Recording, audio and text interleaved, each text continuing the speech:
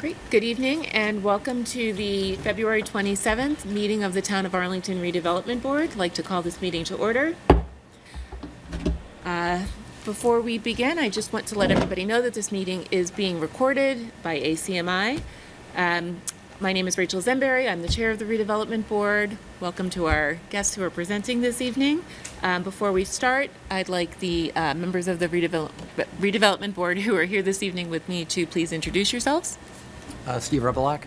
Eugene Benson. Ken Lau. And we also have with us the Assistant Director of the Department of Planning and Community Development, Kelly Lynema. Hello. Kelly. So we will go ahead and jump in and get started. So thank you all for joining us this evening. The first item on our agenda is the continued public hearing for docket number 3650 for 190 to 200 Massachusetts Avenue. What we will do first is ask Kelly to top line any items that she'd like to highlight from the memorandum that was prepared by the department. Okay. So just as an update, the applicant provided to us earlier, well, in the middle of the week previous to last, a number of updated materials. We reviewed those materials, discussed with the applicant a couple of things that we had questions on. And so in the memo that we've provided to you, we've just outlined that they have in fact responded to each of the concerns that the board raised during the prior hearing. Two things that I just wanted to bring up, actually three. So the first is that they are meeting the bicycle parking requirement and actually exceeding that. And have brought some of the long-term bicycle parking up to the ground level. So it's split between the below grade and above grade. The second thing is that through the TDM plan, they've provided two potential measures for your consideration for satisfying the requirements of the TDM plan. And then the third is to work with our department for administrative review. This is something that we have worked with this applicant on in the past, and I understand that in the prior situation where we worked with them on the TDM plan, it was because they weren't sure exactly who the tenants were going to be in the ground floor commercial space. And so that's something that we've experienced with them that they're responsive to, and they just want the ability to survey those tenants in the commercial space in order to understand what their needs are before they prescribe exactly what the transportation demand management scheme would be for that element. And it does have to do with, if you did have a bakery where you had somebody who had to come in at 5 in the morning, providing a transportation pass might not be the appropriate measure of TDM in order to satisfy that requirement. So it's just retaining a little bit of flexibility. And then the third thing to note is that I did talk with the applicant about a butter outreach. I know that they did do at least two meetings in advance of this hearing with neighbors. And if they want to go ahead and describe that at all as part of their presentation, they're welcome to. But I do know that they did reach out to abutters and met with at least two of them. Great. That's it. Thank you for the update. So at this time, I'd like to turn it over to Attorney Anesi for an update. And I'm so sorry, if I could actually ask for those of you who are presenting this evening, we can move the microphone, but we'd really love for you to use the microphone so that those people who are watching remotely can hear. Can I sit and? Sure, we can angle that, I'm sure. Good. Oh, there you go. Ah, it's movable. Perfect. Thank you, Kelly. We have our entire team with us this evening, and we have tried to the best of our ability to respond to the questions. And we did adopt your suggestion, Rachel, and we sent letters out to some of the abutters, okay? Some of the abutters more directly impacted by what we're proposing to do. And we heard back from a few of them, and we had a couple of meetings. And I thought the meetings went well. We didn't accommodate all of their concerns. I didn't think we would when we entered the meetings, but the meetings were productive. So I think what I'd like to do at this point, if it's okay with the board, is have the board get to my people and ask any questions the board may have with respect to our submission. Fantastic. Does that make sense? Absolutely. Happy to move to that next step. Thank you. Good. And thank you all for submitting the revised packages and the memo outlining what you, how you've responded to each one of the board's requests. I appreciate that very much. So at this time, I'll go ahead and start with Kin for any questions. We'll save any deliberation or discussion until after public comment, but any questions you might have on the revisions for the applicant. Well, thank you for removing that arch. I think it'll make that space so much nicer, I think. And also get rid of the tandem spacing.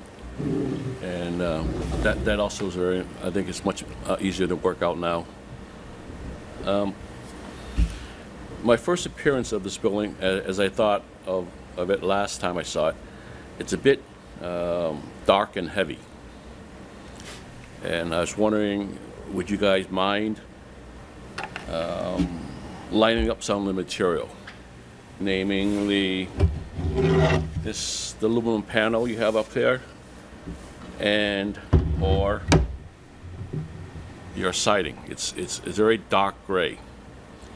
Can I just ask, Kelly, would you mind moving to one of the renderings, please? This one would be great. Thank you. Can you zoom up a little bigger? There you go. Or the siding to be a little lighter. I'm not asking you to change anything else, but just the color. It seems very heavy right now, okay? And it seems very dark. I know what you're trying to do, but I'm just, it doesn't go with the rhythm that's happening along Mass Ave right now, okay? And I was wondering if you would mind lightening up a little bit.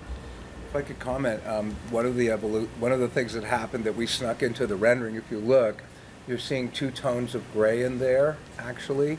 A lighter tone and then the tone that you have in your hand. I would propose that we take we feel the same way, and that's why in this rendering you see a significantly lighter gray in there, and then there's the darker accent. I would suggest maintaining the color of the overhang above the retail. As being, and the other thing is, these materials when they're outside, I agree they're on the dark side, and purposefully so, but they also, they come across, there's a lot more reflection, so the rendering is a bit more, I think, true to how this building's going to read relative to everything around it, and so the combination of the lighter material that's shown in the rendering and the character of the material in daylight, I think, might respond to your concern, as I had a similar concern, frankly. And I would say it's too bad I could actually go to my car and get the other sample, but I perhaps will have an opportunity to do that. I think the question is, can we lighten it up a bit? Well, we kind of. My point is that we already are in this rendering. The darker tone that you see in the rendering corresponds to what you have, and the lighter tone is, many tones lighter than what you have in your hand. So, can you show us where this darker tone is in the rendering versus the lighter? Because I would agree that one of the other rendering, the rear this material in here, would be this. This is, in fact, that's the lighter. Of the thing is, quite many tones. So he's saying that tones is around the windows. That's just around the windows. That's not the metal panel. Right. And this material here is the metal material. Okay. It is. If you go to the last tree on the right, David point that out. The lighter gray right above it. Go up the here? side. Yeah, that's lighter. Right. Than what we're. Well, if you were to, can we switch to the rear elevation? Rear elevation. Right there. Yep, to the left. There Yep. you go. See, that looks lighter to me. Yeah, because it is, because you have the dark material, which I'm holding in my hand, and you have the majority of the body of the building being. I realize, like I'm saying again. We're on the same page, bottom line, I think. Yes. So the back of the building looks much lighter. The front of the building looks much darker. I would like to ask you to see if you could get the front of the building looking lighter like the back. It might be the shadow of the rendering. It may be, I don't know. I Yeah. mean, mine looks even much darker. I think, right, I think we'll need to see a sample of the material, you know, for sure. Okay. Yeah. So that's that. One of the things that I do have some small concerns about is where you laid out the solar panels. They're right up to the edge.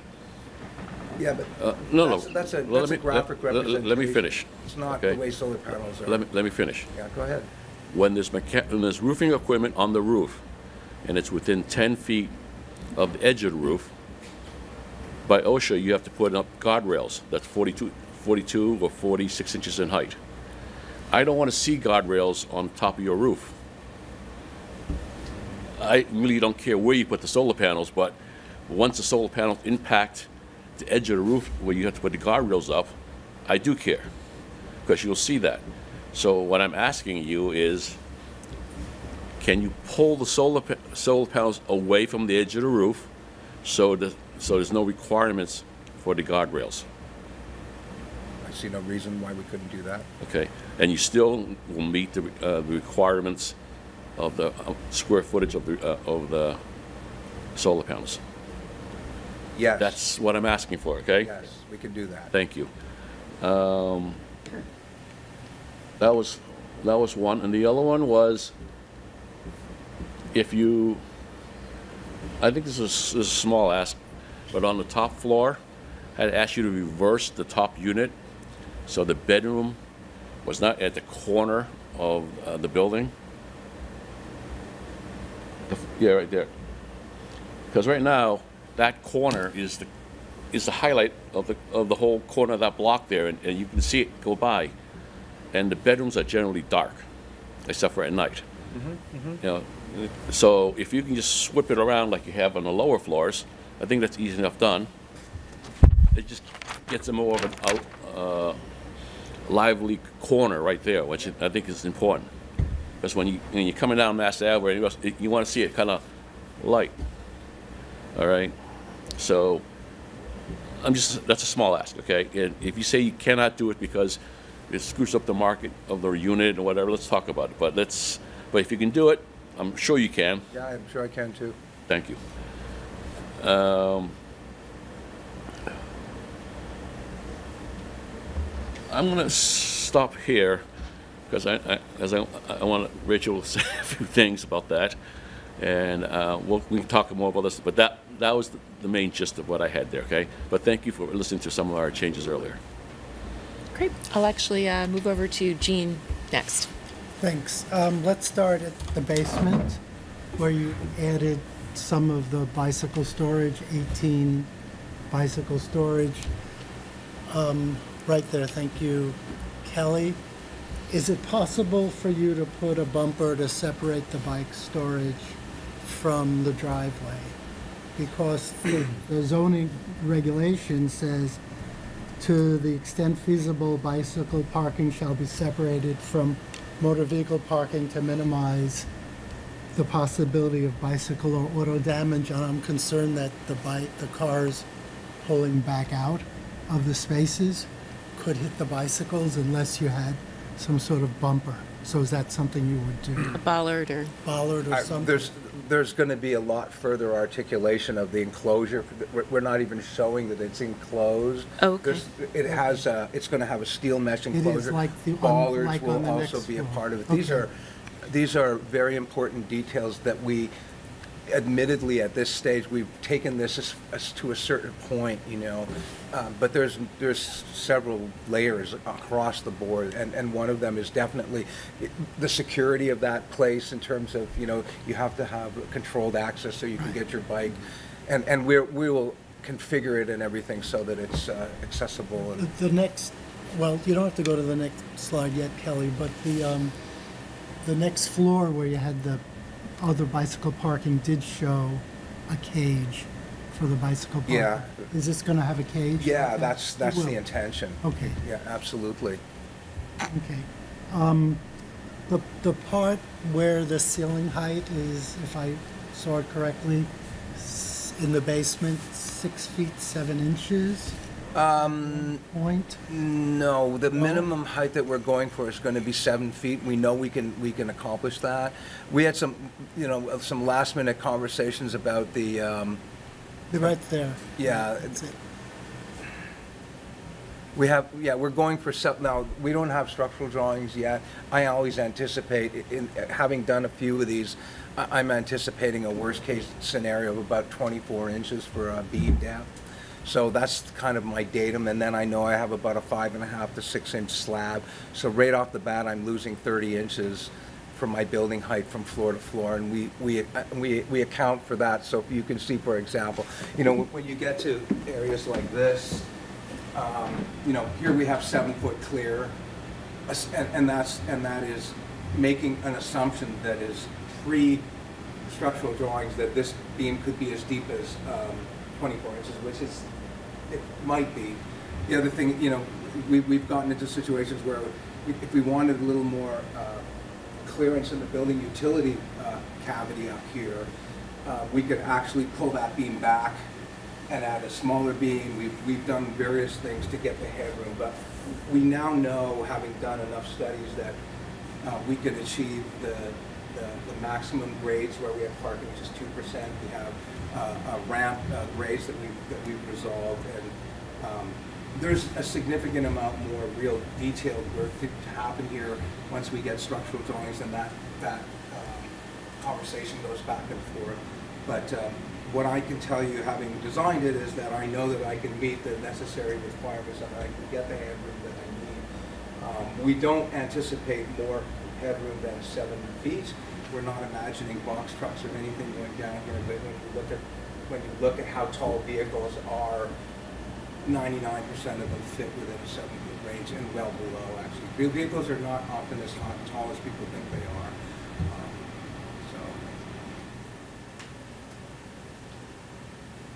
I'm gonna come up, as long as they're up there too. Jean, if you do, can I ask you to drag the thing over with you too? Thank you. Thank you. You're referring to this area in here? This area. Yeah. More than ample for the front of a vehicle. So you think this is not gonna get above? I do actually think it will get higher. You can see that this is a work in progress because you've got all these different lines here. This should just be a parallel line. So we will be able to manage that, and if we needed to, even if we needed to lower that a little bit, we could. What's the link road requirement? Does anybody know? What's that? The height requirement? Oh, this exceeds any height requirement in this part of the vehicle. Oftentimes, they will actually put like massive vet ducts and things like that in the parking area there. And how many of the spaces are going? About if you want to scroll this to backwards towards the front of the plan set, I can show you. I think it's like 4, maybe. I don't know. We'll see in a minute. Here we go. Yeah, beautiful.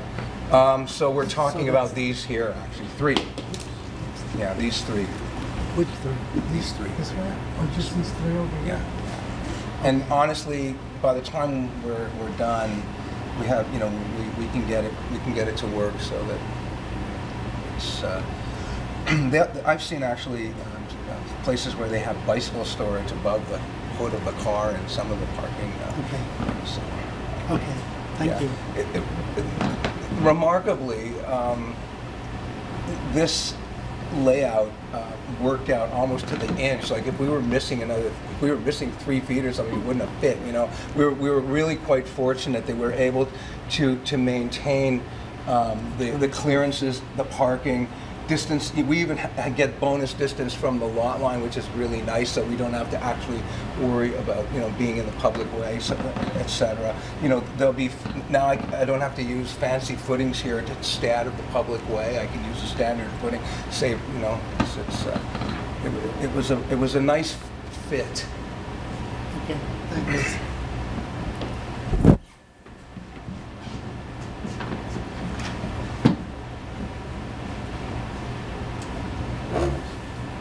So on the ground floor, going up one more, I I was unclear where the garage door would actually be located. Sure. Right along here. This is a rolling, this is a, what is it? Roll-up door. Yeah, no, there's no chain or anything. It's a the word, the very common word escapes me. So these cars are technically outside. They are, yeah, they're outside, but yeah, it's completely screened. The lighting is up high and low so that there's only a glow for safety. And that's basically it. There will be some, in here, some down lighting inside the sort of garage area. Nothing is going to spill out. There's a rendering that shows that. Yeah, there's a rendering that shows that. Physical door. Yeah, thanks, because I didn't see it.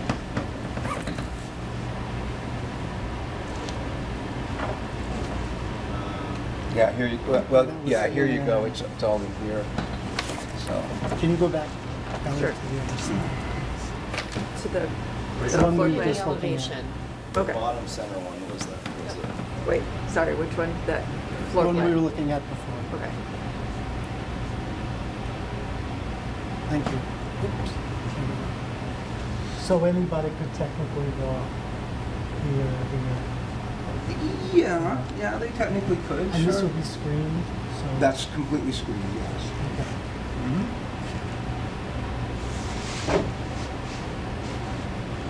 Okay.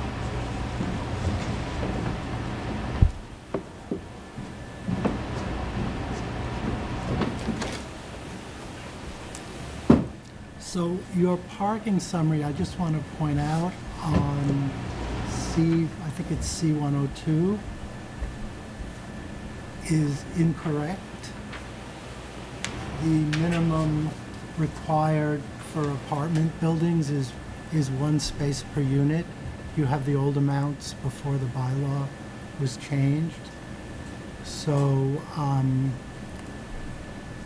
you basically would need 30 residential spaces, not whatever this shows out to be for the 30 units. So it's a little bit different than you have on here.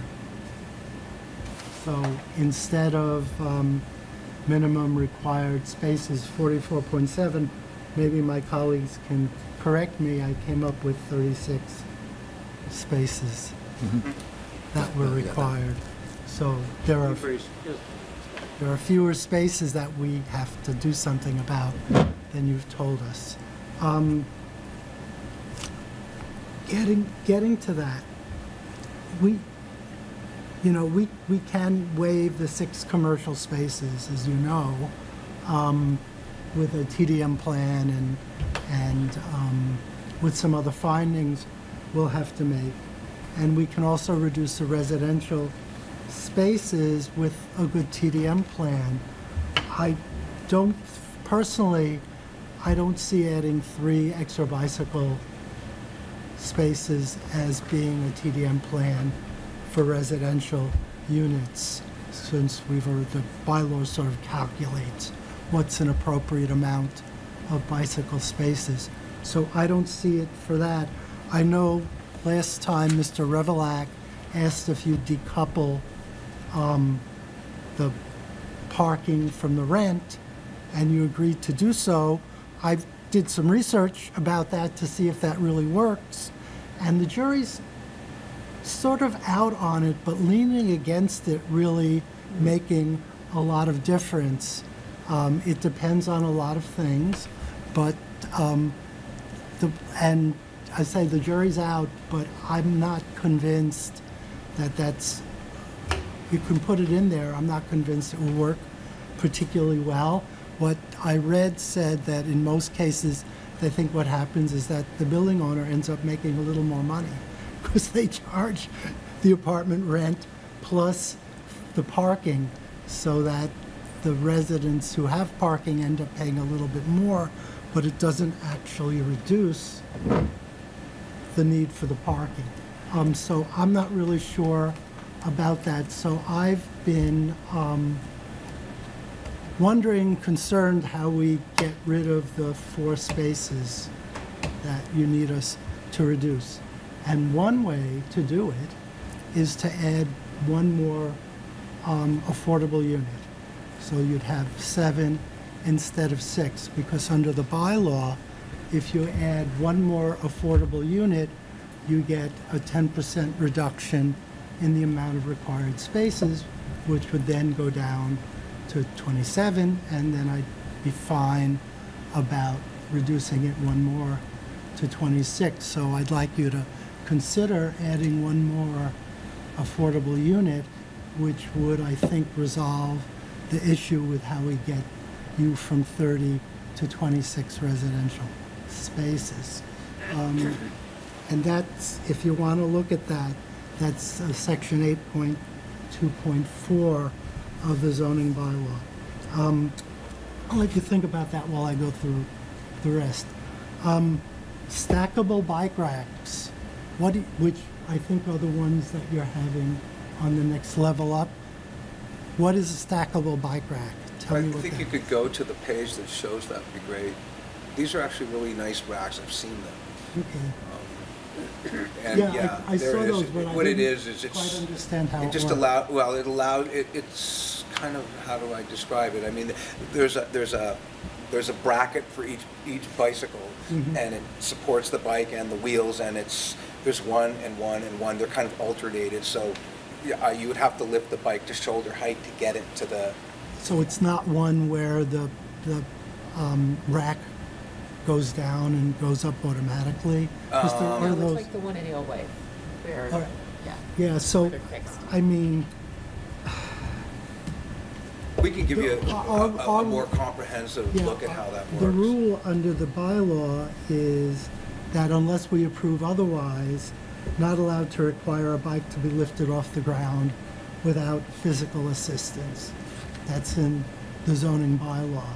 So I think there are ways, there are bicycle racks, because I've seen them in other places, where you pull out and they come down, you put the bicycle on and it goes back. And I think that would meet the requirement. You've seen those too, I assume. And I think that would meet the requirement of the zoning bylaw.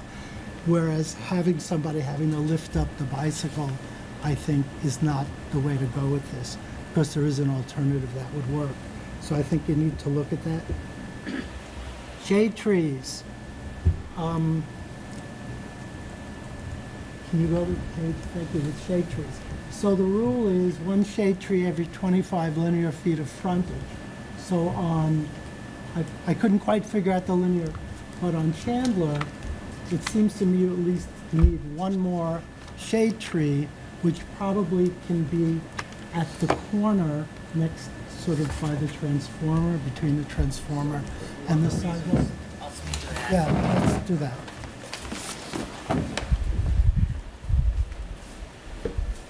Have overhead utilities on? So this is Chandler. So can you put another shade tree in here? Sure. All right, so this would be the shade tree here. Now on this, yeah. You can't do it? It's really lines narrow. are right here. They're low. Really narrow.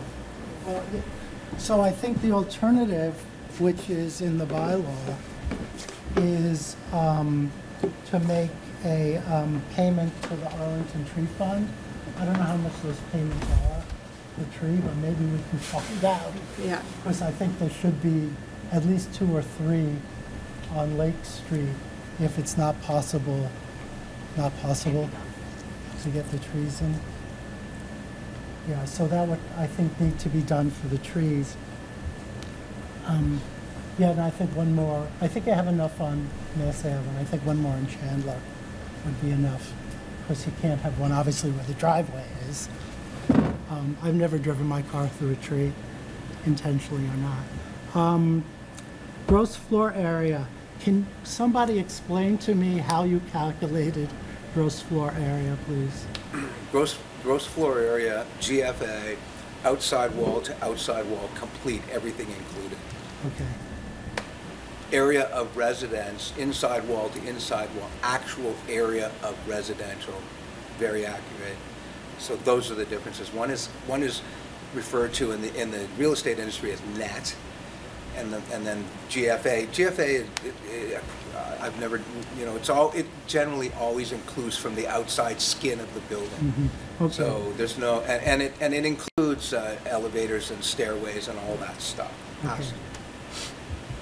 Open space, how did you calculate the two types of open space? Can you show them to me on one of the drawings where they are? I think if you back up to 102.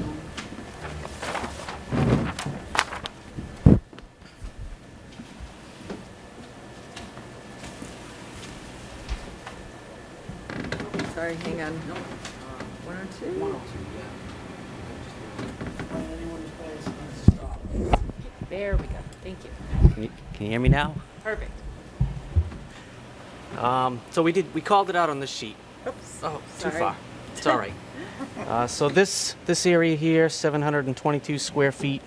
This is landscaped open space.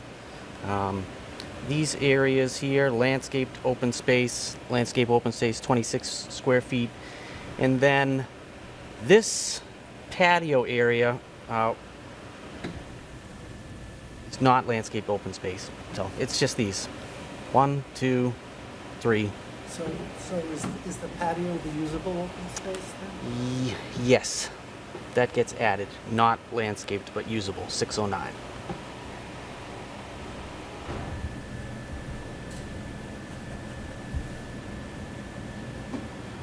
Okay, so this is the only usable landscape.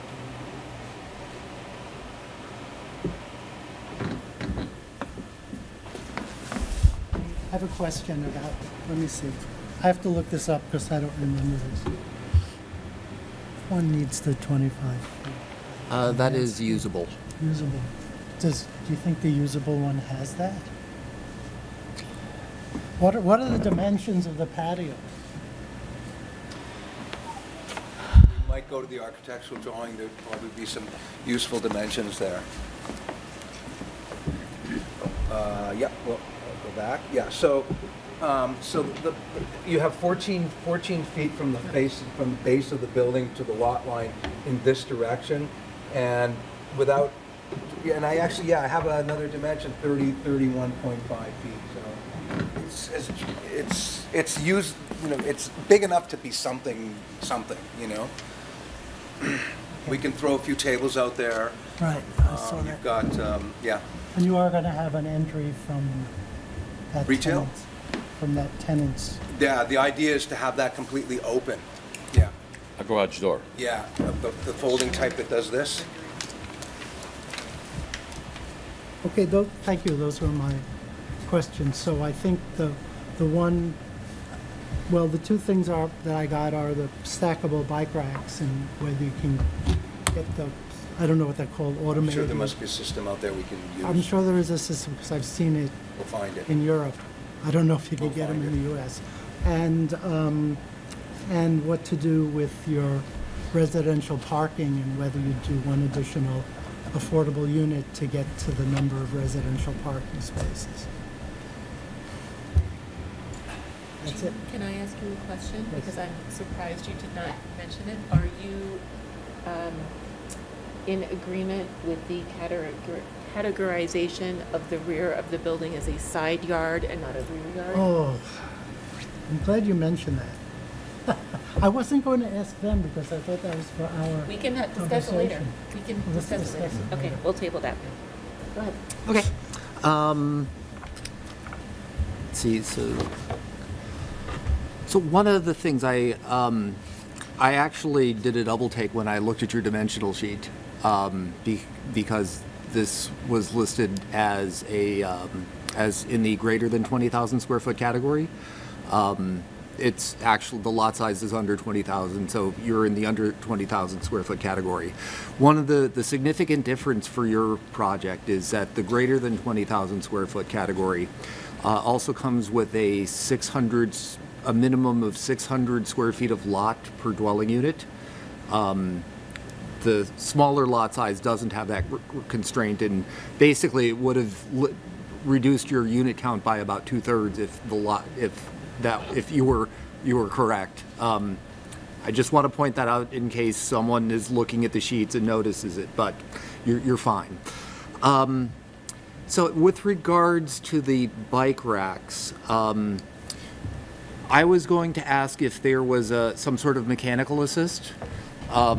You did provide the manufacturer of the bike rack, and they do have a model.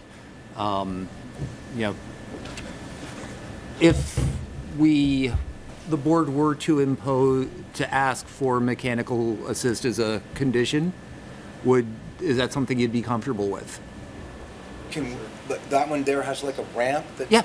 If that's what you're referring to, all day long? Yeah, you right? pull it down, absolutely. you lean the bike on it, and feeling then... that's a standard thing, to be honest with you. I think we overlooked it. I bet you anything they're not asking you to lift it. There are both types available. Yeah. Like the ones at the T station, there's nothing, you have to hoist it up. I'm happy to hear that I don't have to lift it. Okay. I also wanted to say, I like the redesign and the removal of the tandem parking space. I think that's a good place for the bike parking, and the little extra depth on the retail is also nice. You see, the other things I have, I think, can wait for our deliberations. So that's it for me. Okay, thank you.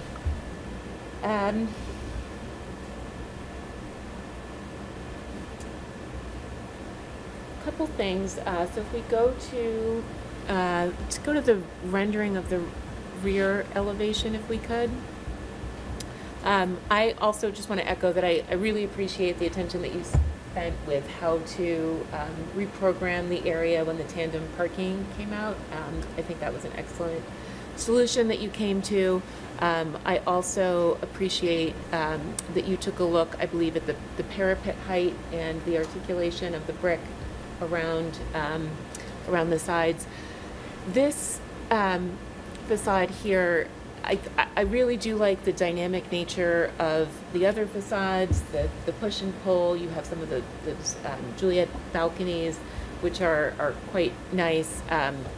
This feels rather flat to me, and whether it's introducing, one or two, vertical rows of balconies here. Sorry, go ahead, please. I had a meeting with an abutter this morning. Yes. And said we would add at least carry that brick, one more brick section over. That was the other thing I was going to ask, is if you could bring the... Said we would do that. Perfect. Yeah. I think, so that's on the right-hand side of this plant, or yes, to the east side? Yes, closer to Perfect. the garage. Great. That was one more over in the back, yeah. Like yep. in there. Perfect. That was my other question, was whether you could return the brick. Okay. I saw on one of the plans where you indicated a few light fixture designations. I believe that was for the building lighting. Did you do any photometric calculations in terms of the spread of the light beyond the building? And did you have any specifications for the light that's in the unenclosed parking area? Okay, so we have light fixtures. The building mounted light fixtures, I did see specifications. So we have the sconces that are Yep. that are facing the Yes. public way. Right. And then I have one light fixture by a service door in the rear, about in this Yes, location, I saw that is that a one. down light. Yep. And then we have only a handful of there will be a handful of LED low intensity lights for safety, essentially, in the rear, and that's really all the light that we're anticipating at the moment.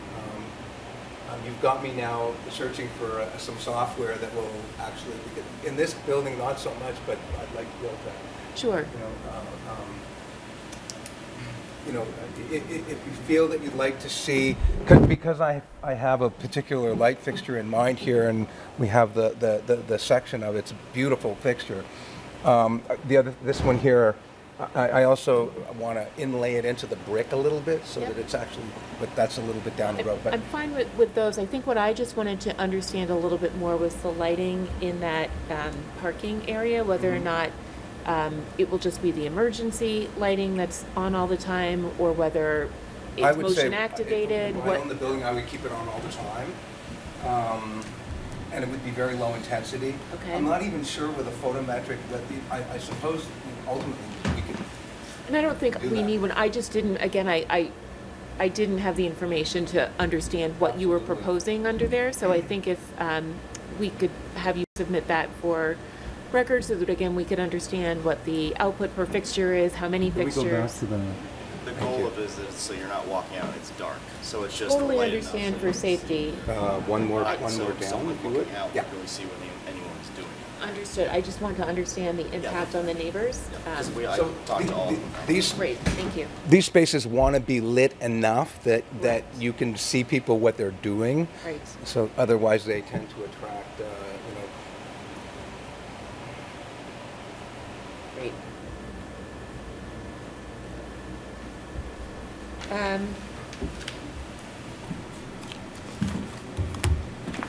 I think, Kelly, if we could go to the Lake Street facade, the elevation would probably be best. Wait, Lake Yes. Street. That one, Yep, that's perfect. it. And if you could zoom in on that a little bit. I really like the way that you have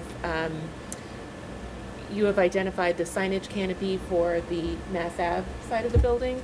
I think, again, since this is your major tenant, your 3,000 square foot tenant,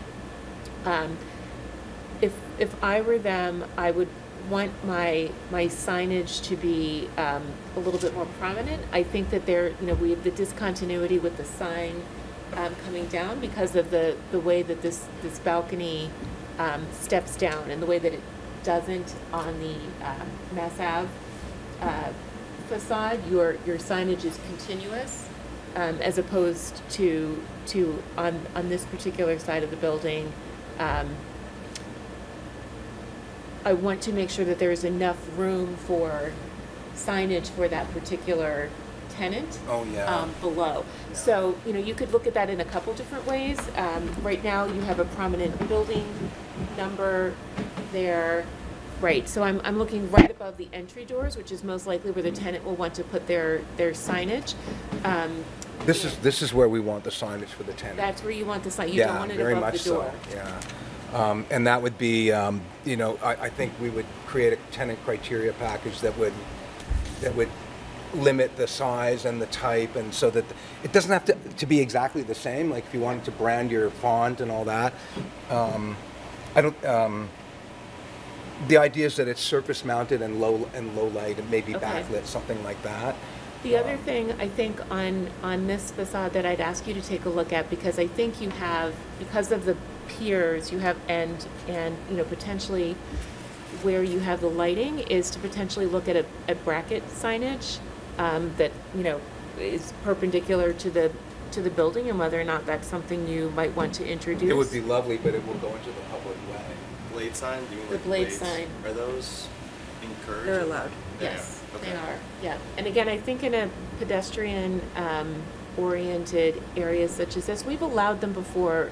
Kelly, correct me if I'm wrong, where they project into the public way. We don't have a taking Yeah. process here for public air rights in the way that We they do in have them Boston. down at Medford Street. Yeah. For some reason, I felt like when I did a site walk, they were discouraged. Planning department lunch. It'll be in section 6.2. I don't know the number exactly because you don't see them too often, but because I'd like that.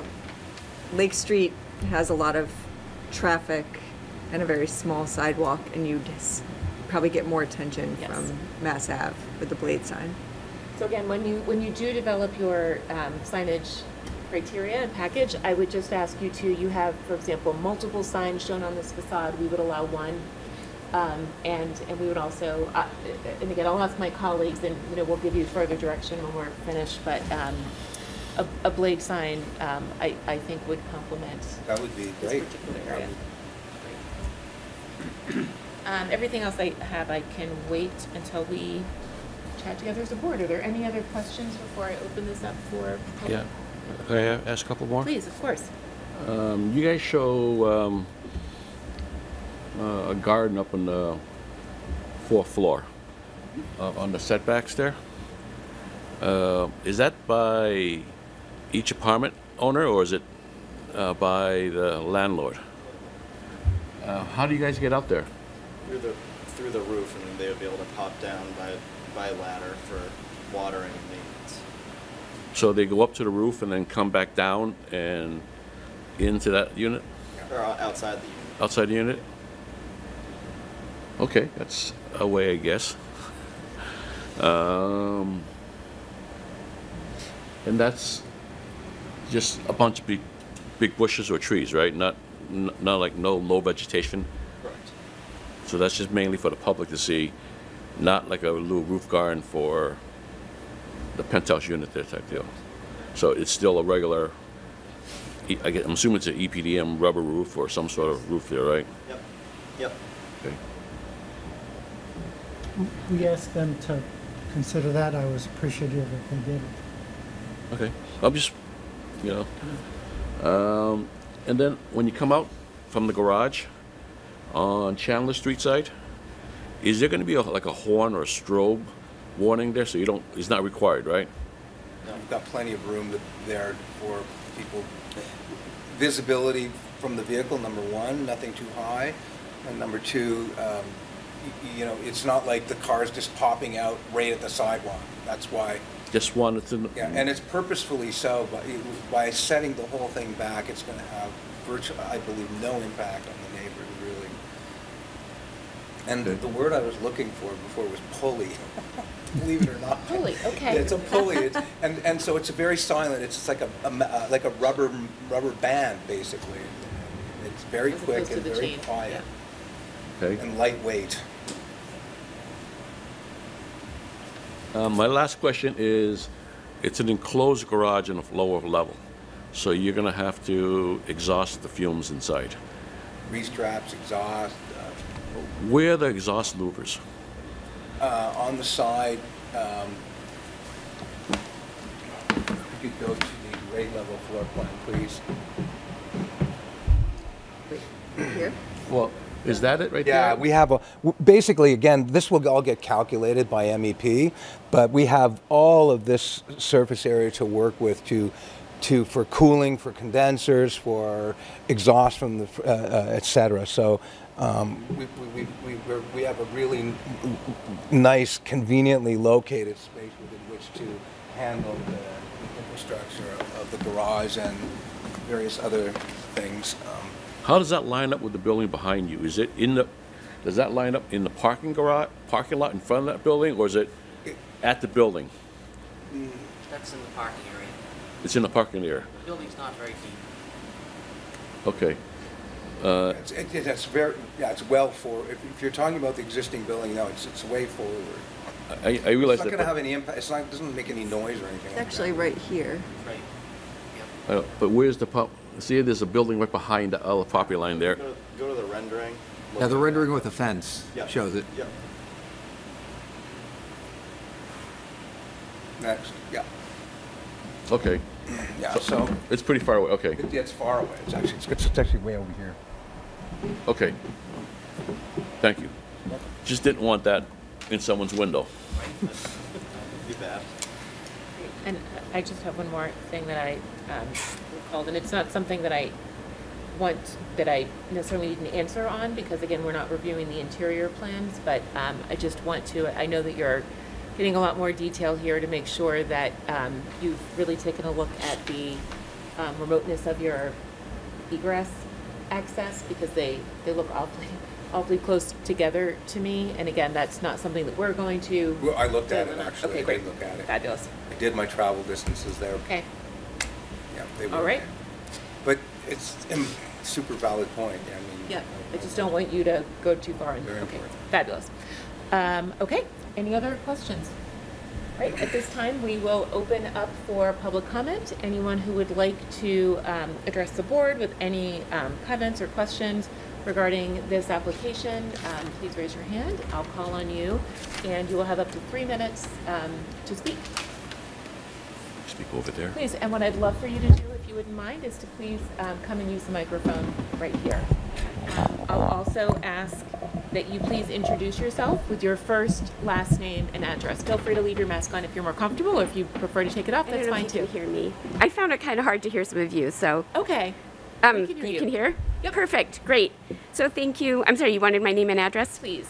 Yeah, my name is Rachel Roth. I live at 16 Chandler Street.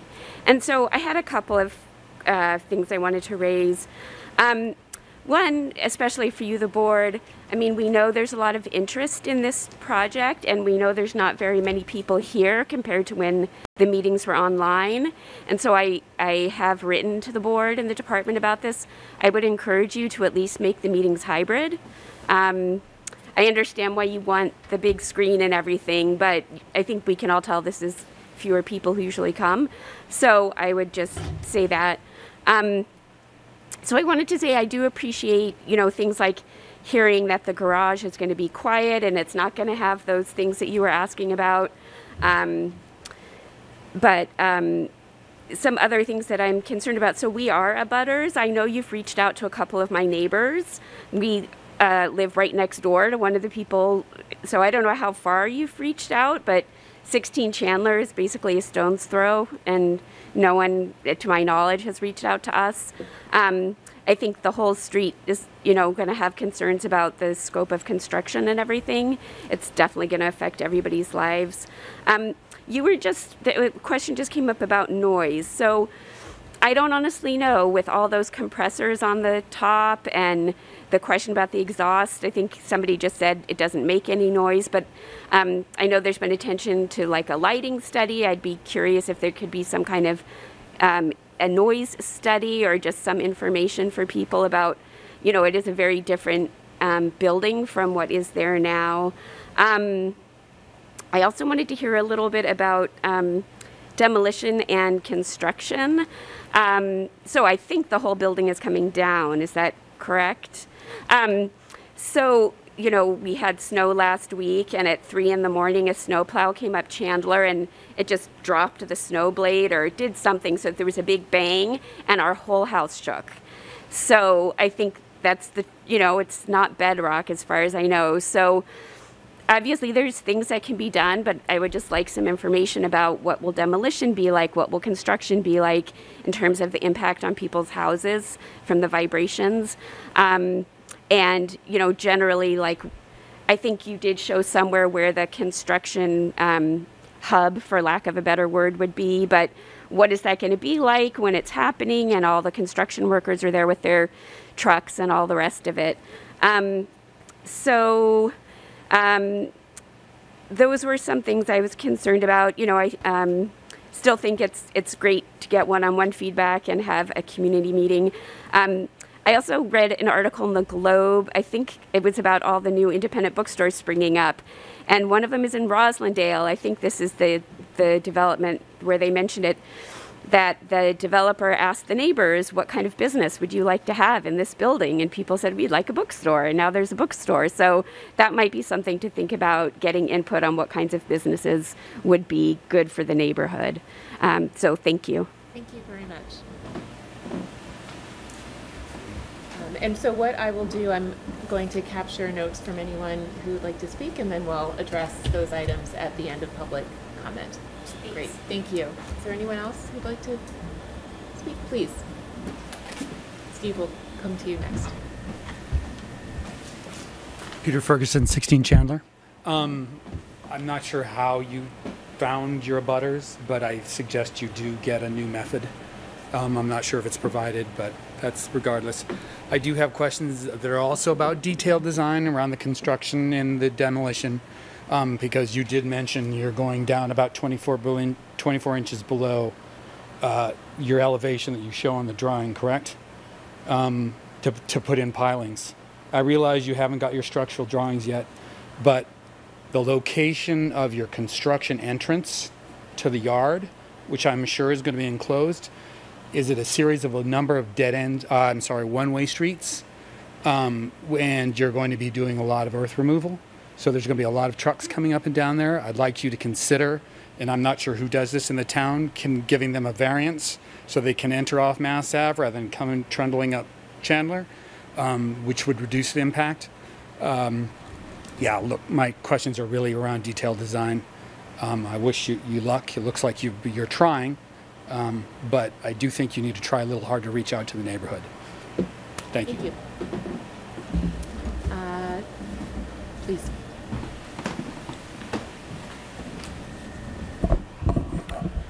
Steve Moore, Piedmont Street.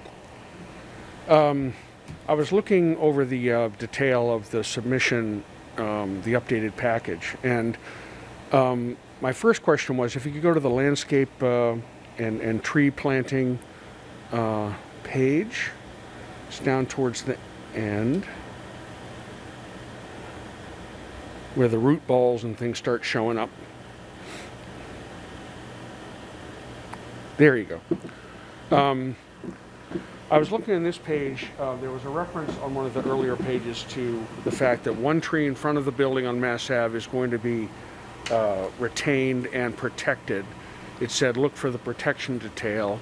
I've gone all the way through it. As far as I can tell, there's no tree protection detail. Did I miss it? I was sliding all around on my phone. It was a small screen. I might have missed it. We'll come back to questions at the end. I'm sorry. Yeah, no, that's okay. I just don't want you to use all your time waiting for answers. Thank you. Yeah, tree protection detail would be helpful because, from what I can tell, the whole sidewalk is going to be removed as well as all the planters are replaced and built. And I'm not sure how that tree is going to survive that work. Demolition of the building behind it, removal of the sidewalk planters. I assume that tree is probably going to die in the process. Now, that doesn't mean it can't be protected, and you can, but it's going to require some protection if you are going to retain that tree and not plant a new one. Also, it said one of the questions that was asked by the board, I believe, had to do with irrigation. And it said no irrigation, hand watering if necessary. I would strongly suggest you add irrigation to the trees in front of the building. Street trees on a commercial area like this just don't typically survive without a good amount of care, specifically sufficient water. Hand watering will probably not be sufficient, so I would suggest you add the irrigation to those trees to create the streetscape that is the intent of your plan. And I think that was it from what I could see on the plans. I think that was it. Thank you very much. Great, thank you. Anyone else this evening? Okay, so with that, we will close public comment. And I just want to circle back on a couple of the items that were brought up by the residents who spoke. So it sounds like a slightly wider radius of abutters would be helpful the next time that you have a meeting with the residents on Chandler Street who are going to be affected. I don't want to get into a significant discussion on the demolition and construction details here, but if I could ask that you follow up with the abutters to provide them with the details that they're seeking, that would be very helpful. If you are able to give some information on the type of mechanical system that you're currently considering so that they understand the condenser system, that would be a question that I would ask you to address. Absolutely. I would say to the person that's concerned with sound that these units are up, centered on the roof and way up, and just ambient air movement and everything else is almost going to be more noise than the actual units. So that's the good news there. This building will not require large chillers and that sort of thing. So the building's 100% electric, and these are like the mini splits that you would see. Like I even have one outside my house, like by my deck. So we're very, take one of those and put it 4 stories up top. So these are the heat pumps? Yep. They're very quiet. They're very quiet. You haven't got them too, you can hardly. So. Great, thank you for addressing that. I appreciate it. And about the input from the abutters and the tree protection detail. I know that these are still a work in progress.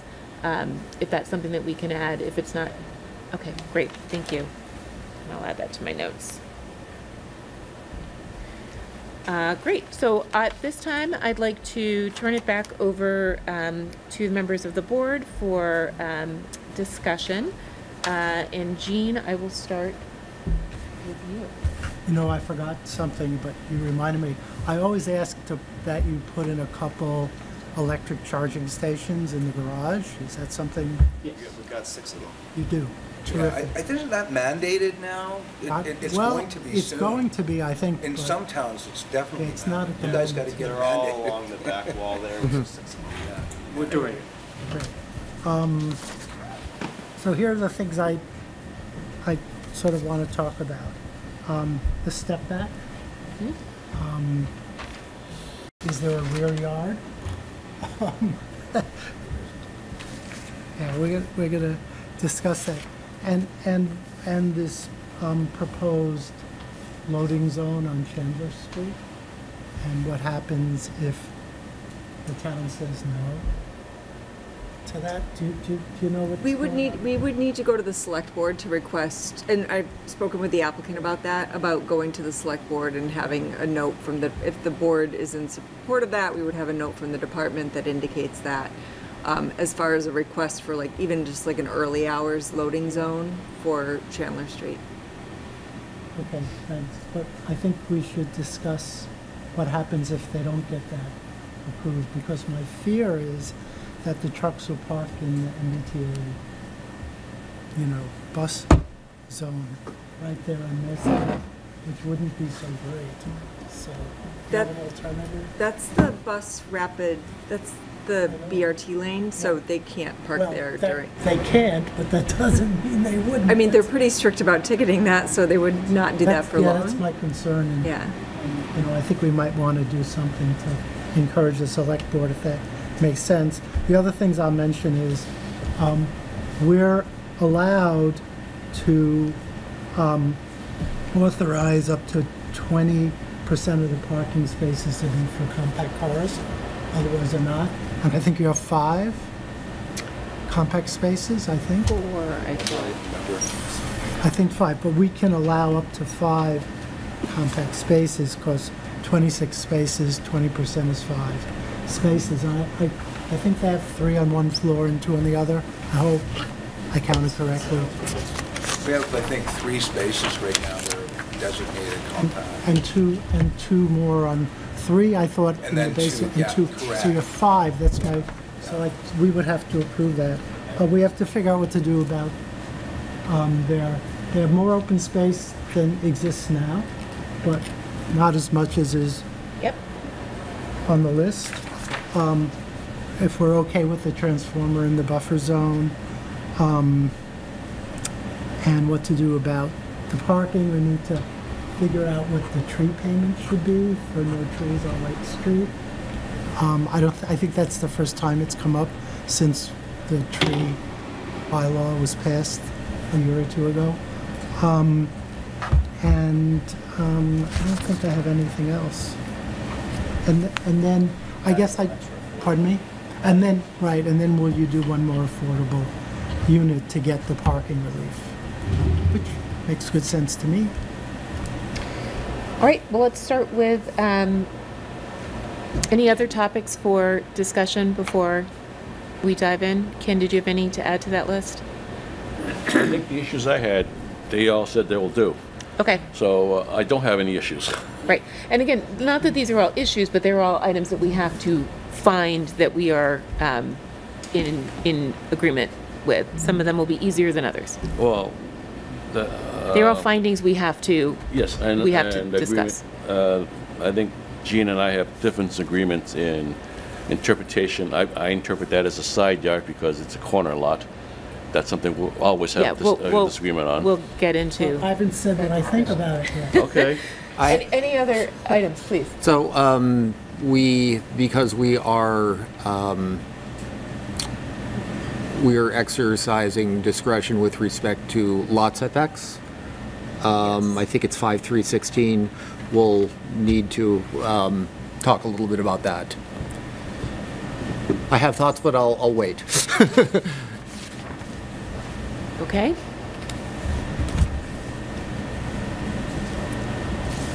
Let's start with the side yard versus rear yard. Sheen, go ahead. Well, I was surprised to see that there's no rear yard, and I think I think it's a hole in the regulations, in the bylaw. I mean, that it just Been in the bylaw for a while. and it hasn't come up, Right. because how often do we It comes see up at the zoning hearing. it hasn't come up at the ARB where there's something that takes up 3 sides but not the entire 4th side of the block. So do you have any? My reading of the zoning bylaw is that if there are 2 front yards, the property owner can determine which one is the rear yard and which one is the side yard. But in this case, you have 3 front yards. And so the zoning bylaw allows for interpretation. And my read of it is that they could determine whether the non-street facing frontage or the non-street facing boundary is a rear yard or a side yard. Yeah, see, I think that's true if they're a corner lot, but not if they're a 3-sided lot. That's the problem for me, is that it's silent. It says if it's a corner lot, which is, you know, you have two sides, then they get to decide. But it's completely silent on who gets to decide when it's 3 sides, and then is there really a rear yard or not? Because if you look at the through lot diagram, there are 2 fronts and 2 sides. This is not a through lot, but clearly it's anticipated in some instances that there is no rear yard. So I think this is really interesting, and I don't have a solution other than we should try to put in a warrant article in a year or in the fall to figure out what to do if this happens again. But meanwhile, I think the solution is that we do have the authority to adjust required setbacks. So I think whether it's a rear yard or a side yard, we're going to have to do that anyhow, because, you know, they're subject to 5.3.8 having to do with some of the other side yards on the street. So if we want to let them do this, and I think it's a good idea because the current building is up to the lot line, we can make the same decision about the rear yard if we want. So it's important, but I don't think it stops us from making the decision. Yeah, to muddy the waters even more, our definition for side yard includes a language, in the case of a lot having no street frontage or a lot of odd shape, any yard that is not a front yard or a rear yard can be considered a side yard. So they contemplate the lack of a rear yard, but for different reasons. Right. So or the bylaw does. I think ultimately if we decide that we can need to adjust the decide whether setbacks. it's appropriate, Right, the to adjust. currently proposed setback. Yep. Do you have feelings on whether or not it's appropriate? I think it's appropriate, personally, and the reason I think it's appropriate is because much of the setback on the other side is the parking lot, you know, to those are going. So there is the brick building that's close, but it's close to the current building also. So I think that there are special conditions that are unique to this proposal. And they've made the appropriate effort to screen and landscape the buffer. Yep. Okay. Steve, your thoughts on the appropriateness of the setback, whether it is a rear or a side yard? I agree that it's a hole in the bylaw. I think the setbacks are appropriate, and I think for me the part of it was just the configuration of these parcels and the adjacent ones.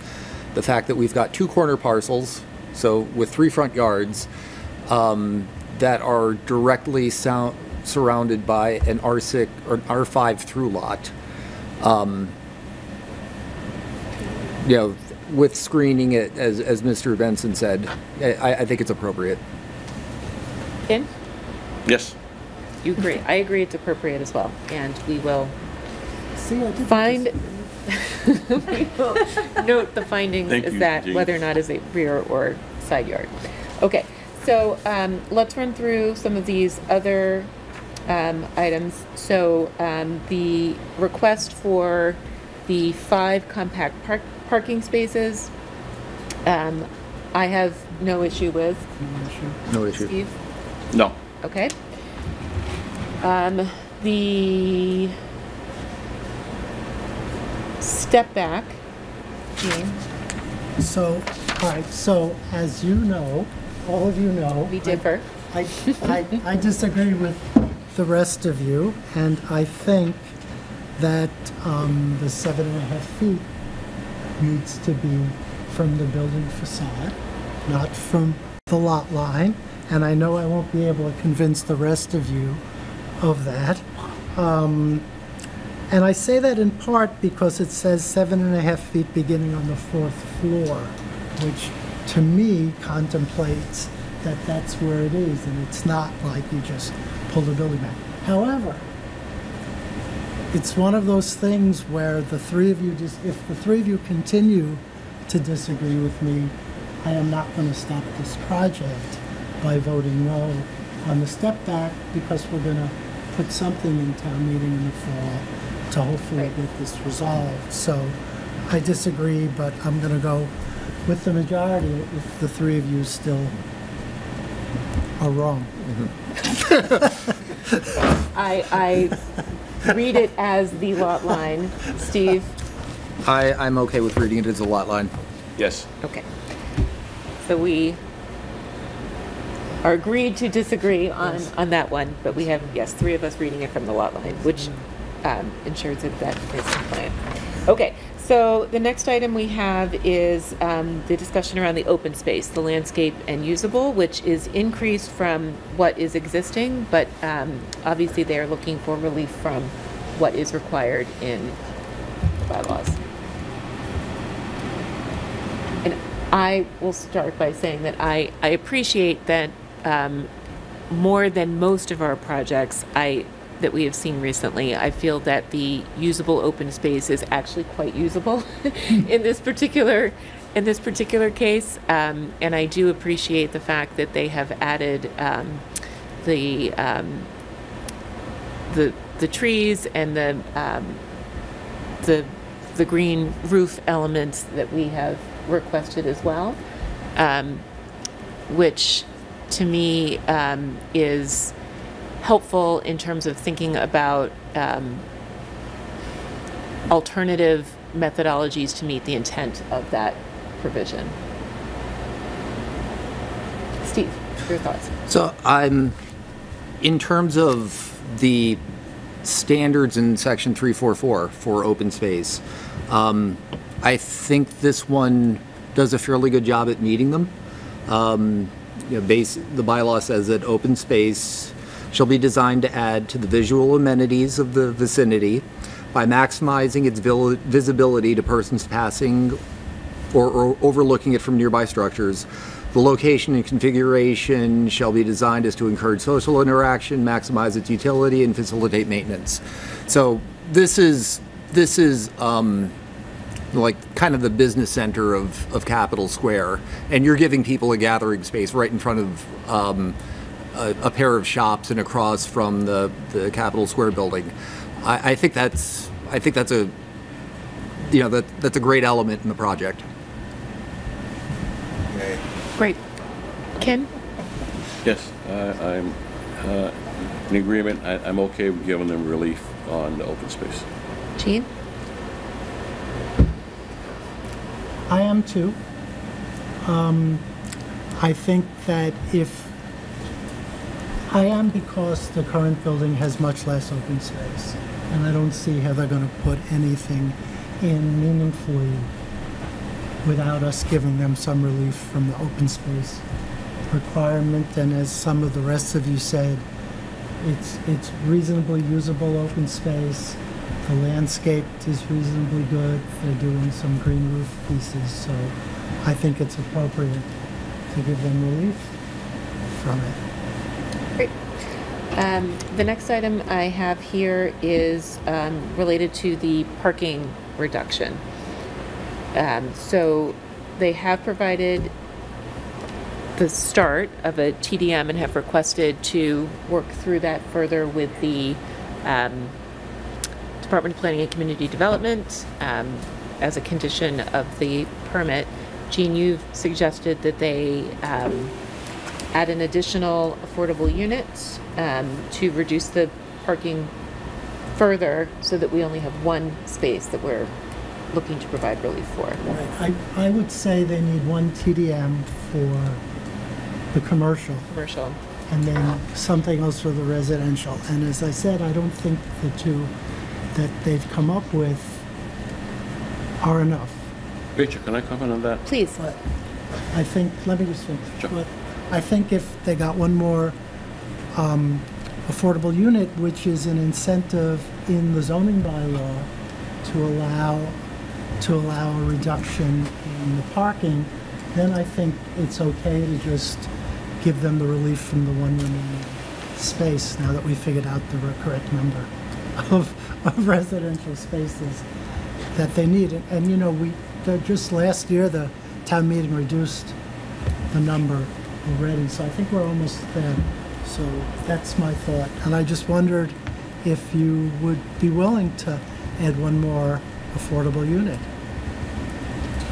I think we would be. So just to try to understand, it's one TDM for residences, one for a commercial space, which I'd still like to be determined. To be determined. And then one more affordable unit. And yep, that'd be great. We anticipated that. I have a note from John earlier. Can I comment I on asked that? that very question. Please. I think differently on that, Gene. You're asking for another affordable unit. I'm glad they're willing to do that, okay? I'm not saying that, okay? But I was willing to go a little differently than what your request was.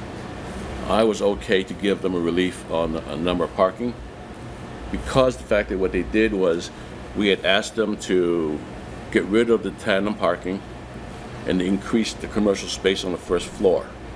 We asked them to do that, they did that, and I was willing to give them a break on the required parking because they did that. But they didn't reduce the number of parking spaces. No, that's... Anyhow, they've agreed to do this. Well, no, that's based on what you said. And I differ from you in that opinion. And I just want to express the fact that why I differ is because the fact that we asked them to do something and they did it by getting rid of the tandem spaces and increased the ground floor commercial space. And they did that, and now we're asking for more. And I just don't want to come across that way. And that's what I want to make. I think that's a fair... As a fair statement. And right or wrong, and I'm not telling them not to do it, but I'm just stating that was my opinion. That's what I wanted to express, and it's different from yours, and that's okay. Steve, your thoughts on the parking?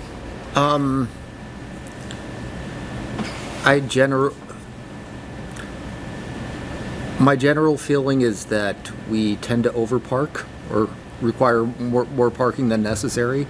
I would have given them the relief anyway, just as this, aside from for reducing the cost of the project, and also because of its location. It's near the Minuteman. It's a relatively easy ride to Alewife. And Alewife, aside from having the T station, also has a number of shuttle bus companies that serve like Route 3 and 128. There's a whole, the whole 128 corridor. There's a good number of people who get there by hopping on a private shuttle at Alewife. So because of the combination of, mainly the other transit options available, that's basically I think it's enough, there's enough transit-oriented stuff around that a parking reduction would be reasonable for that reason. Right. And I actually agree with Ken and Steve. You know, again, I think if they want to add another affordable unit, that is something that they can certainly decide to do, but I would not personally make it a requirement because I feel that they meet they are in one of the most transit friendly parts of Arlington, and they did meet our request to reduce their parking by taking out the tandem in return for increasing the commercial space. So it sounds like the consensus would be that the board would not require you to add the additional. I don't know if that's what the board's going to do. I understand that. Unless So they've agreed to do it, then. right, and that's something that we can share. This is a vote that would need 3 members of the board. So that's a decision that you as a team will need to make as to whether or not you would like to add the additional affordable unit or not. I think if we were to ask the client would say, no, we would not like an extra affordable unit. We're going to great lengths as we are right now. Correct. I see what Jean is proposing, and I laud the proposal in terms of having one more affordable unit in that building. But I think if I would pose the question to the client would say, we'd rather not do that. Why? Because we are basically basing our plans on economics. Sure. And economics come into play with respect to having one more affordable unit. So I think that's the response I would get from the client, I'm sure. Understood. Let's see, and there are 2 other items. One is the loading zone on Chandler Street. My feeling is that we would need to make that a condition of the permit to work through the designation of a loading zone on Chandler Street with the select board. There's, really nothing else that we can So do if the specifically select from our board says no, then the project's a no? No. Oh, okay. It's just the promise that they're going to work with the select board. Yes, correct. That's it. Right, and that we will communicate to the select board our support Of a loading zone. of a loading zone. I have no problem with that. Okay. I will say that we started that process Okay. before with the last project, or Jenny did. Great. It was received well. Great. She started that. Great. But you try again. Well, we have to start over, but Super. And then the last item was with regard to whether or not we would require payment to the Arlington Tree Fund in lieu of placement of trees on Lake Street. Steve, what are your thoughts on that particular item? Oh.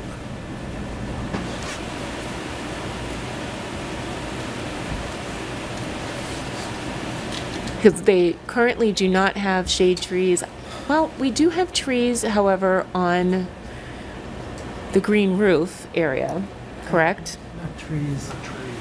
Yeah, we have trees, they're trees. Call them bushes. We'll call them Big bushes. Okay, They're arborvitae type, right, they're not shade trees. 6 feet. But we don't have any precedent, correct, Kelly, for determining the contribution to the tree fund? What I would interpret is that under computation, even though this is about rounding up on trees or rounding down, I would say it's in an amount equivalent to the full and fair market value of the additional tree. Yep. And so I would use that as a cue for what this amount should be if we're talking about 2 trees. I'm in Two support of trees. that. I'm in support of that.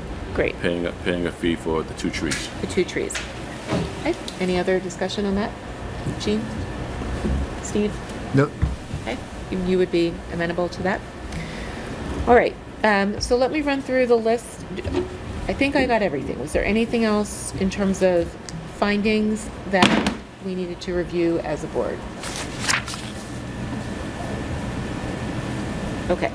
I'm going to run through the list of open questions that I have, and we can discuss whether or not this is something that we would want the applicant to come back to share progress with us, or whether or not we would want to defer this to administrative approval.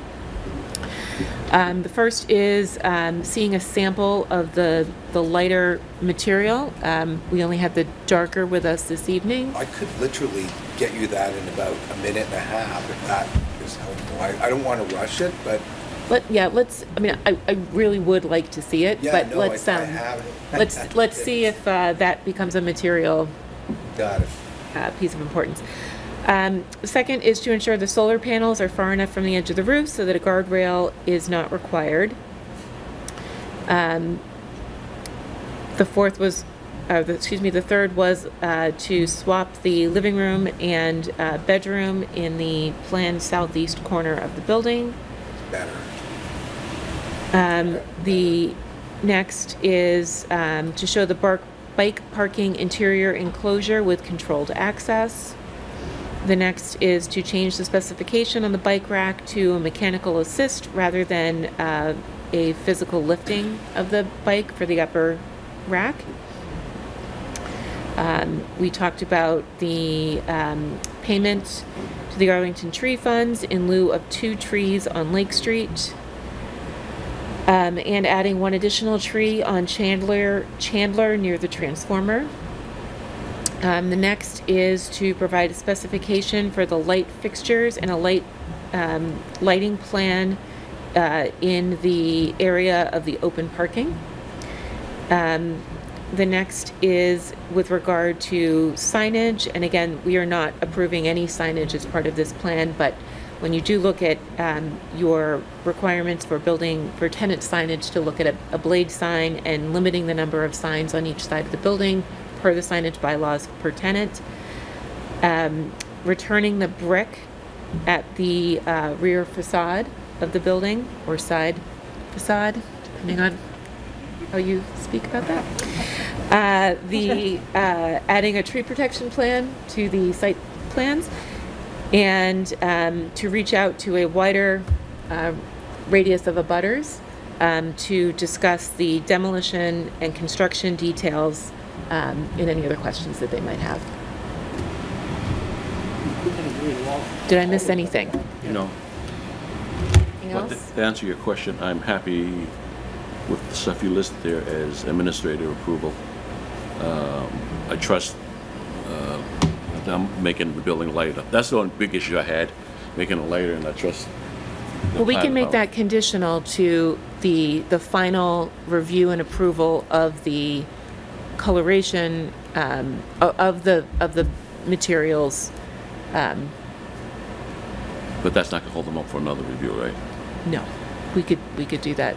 We could, if they submitted them, I could even bring them into a future We've done that hearing. with other Okay, I'm applicants okay with that before. then. Okay. Jean? I'm fine with all those. Okay. Fine with those? Okay. We can agree with all those items. You would agree to all of those items? We can agree with them. Okay. All right. So I'm going to run through our findings, and then I will run through special conditions that we will add to the permit, to the decision, so that we can have a motion created. So we can find that the reduction of the parking is acceptable, given the agreement to work with staff on the TDM and the reduction or the removal of the tandem parking spaces. We have found that the step back from the lot line is approved. We are finding that the setback on the non-street frontage side of the building is appropriate. per the zoning bylaw guidelines.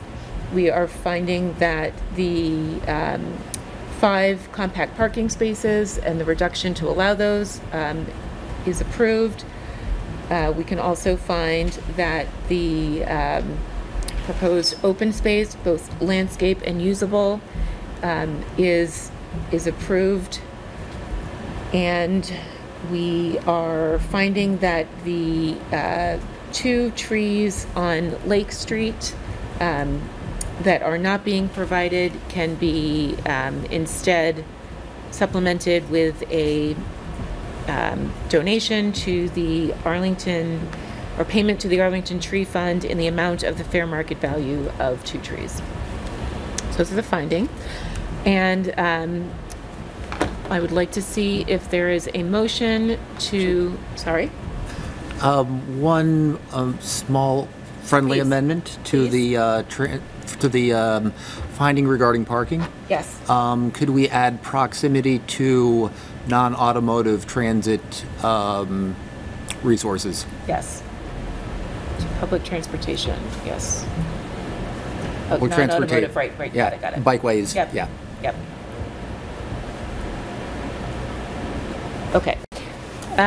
So, any other changes, amendments to the findings? No. Okay. So is there a motion to approve docket number 3650 for 190 to 200 Mass Ave with the conditions of the applicant submitting a full package of exterior building material samples to the department and the board for review and approval, ensuring that the solar panels are far enough from the edge of the roof so that guardrails are not required, to ensure that the interior bike parking enclosure is protected with an enclosure and controlled access, that the specification of the bike rack will be a one with a mechanical assist rather than a requirement for physical lifting of the bike. That in lieu of providing the 2 trees on Lake Street, that a payment is made in the amount of the fair market value of 2 trees to the Arlington Tree Fund. That 1 additional tree is added to Chandler Street from what is shown on the plan. That a light fixture schedule is submitted to the department for the open parking area. Our standard conditions include notation that the signage is not currently approved, that will need to be approved under a separate permit. The applicant will provide a tree protection plan, and the applicant will also endeavor to reach out to a wide radius of abutters, including those on Chandler Street, to discuss demolition and construction details. Any other special conditions? We have our standard conditions, which include snow Trash removal, trash removal, restrictions and timing, etc. Is there a motion? So motion. I have a question. Do you Please. want to give the staff any guidance about what we'd like to see in the TDM for the commercial space and what we'd like to see in the TDM for the residential space? Steve? So for, although the jury is still out on unbundling, I know a number of transportation nerds. Yeah, transportation nerds agree. Yeah, Yeah. right. So I would like to go to stick with unbundling.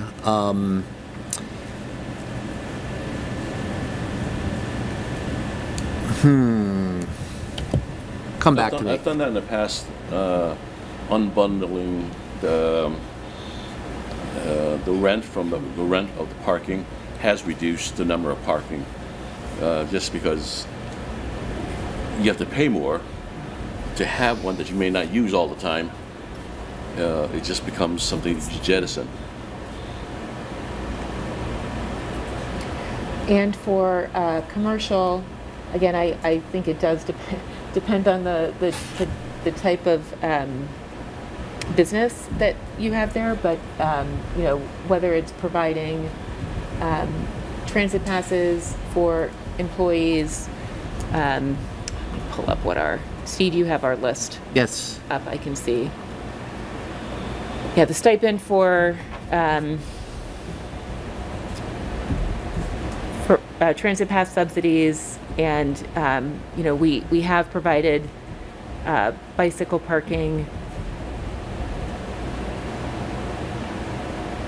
and they have provided a significant number of EV spaces as well, which I know it's not required, but Yeah.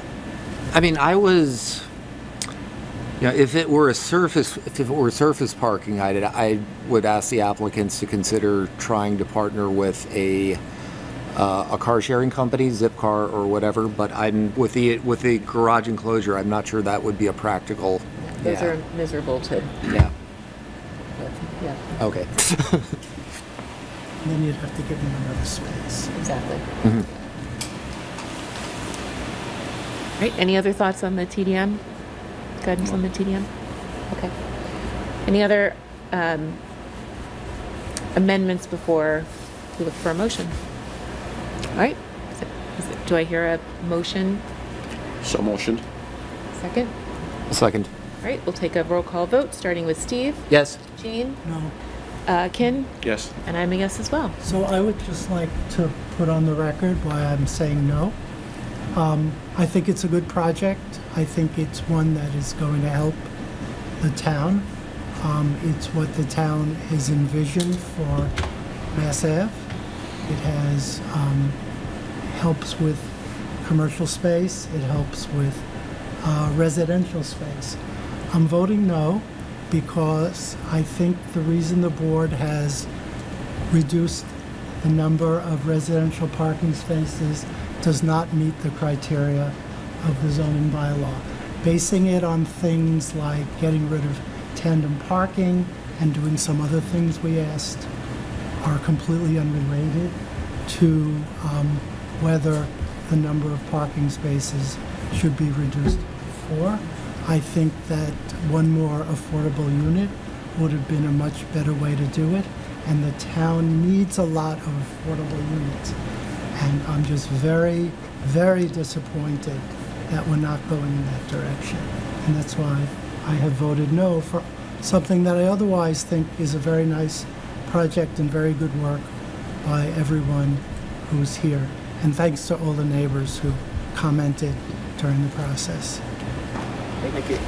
I'll just note as well that in addition to the reduction of the tandem parking, that the other board members did specifically note the proximity to non-automotive transit. All right. Thank you very much. Appreciate it. Thank you. Good luck with your project. Thank you. We're going to make it nice, I promise. All right. That concludes our first agenda item. And we will now move to...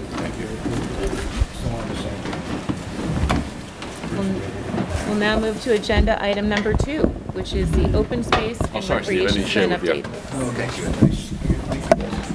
A nice sample board. Thank you very much. Thank you. Seen you in so long. Just give everyone a minute to... Thank you. All right, so let's now move to agenda item number 2, which is the open space and recreation plan update. And I believe that we have an update to the work of the committee. My name is Wendy Richter, and I am the designee from the ARB on the Open Space Committee. I also am now co-chair of the committee because we've changed. Anne Leroyer is going to continue on the committee, but she's no longer the chair. So we thank you for your support in the development of this open space plan, open space and recreation plan, which you, I think it was in the summer that you approved it, and it's now in print. I have a copy here. Fabulous. And you should have access to this. It's also online, which is really actually easier than having it in hard copy. There are a number of action items in the implementation of this plan that the ARB is listed as one of the parties involved. And we're hoping that you are familiar with the plan, and especially those, and I just looked it up, I have them here. There's 6 items that have ARB after them.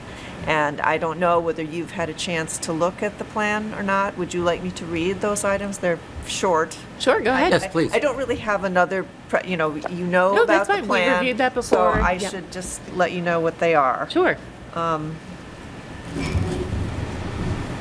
So the implementation is in a chart at the end of the plan, and under goals, the first goal is to ensure that public and private investments support and build upon the town's recreational facilities, conservation areas, and other public spaces. And under that goal, ARB, and this is ongoing, so this should already be familiar, explore future development and redevelopment projects, particularly those within environmental justice communities, to incorporate meaningful open spaces and recreation opportunities on site for residents. Walking and biking connections should be prioritized to nearby recreational facilities, conservation areas, and other public spaces. So that's the first one. The next one is under the second 2B objective, to improve the town's sidewalks, streets, and recreational corridors to make them safer and more accessible to all users.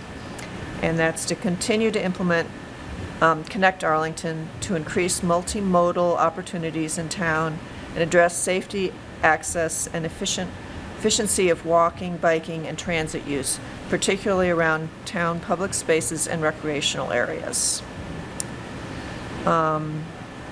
If you have any questions, let me know. And I guess I did them out of order, because those are under the second goal. I'm going through a tablet, so it's not always, doesn't always go back to the beginning. Let me just make sure I'm at the, yeah, okay, so I'll start with the first one. So the objectives improve the quality and functioning of the town's waterways and wetlands to support aquatic life and biodiversity. So the first one ARB is listed under is continue to implement strategies from the Millbrook Corridor Report to expand public access and restore and enhance the natural features of the corridor, such as Cook's Hollow, which is under study right now. Next one is to protect undeveloped lands that have ecological value, wildlife corridor connections, and habitats for native flora and fauna, or that present opportunities to restore natural systems.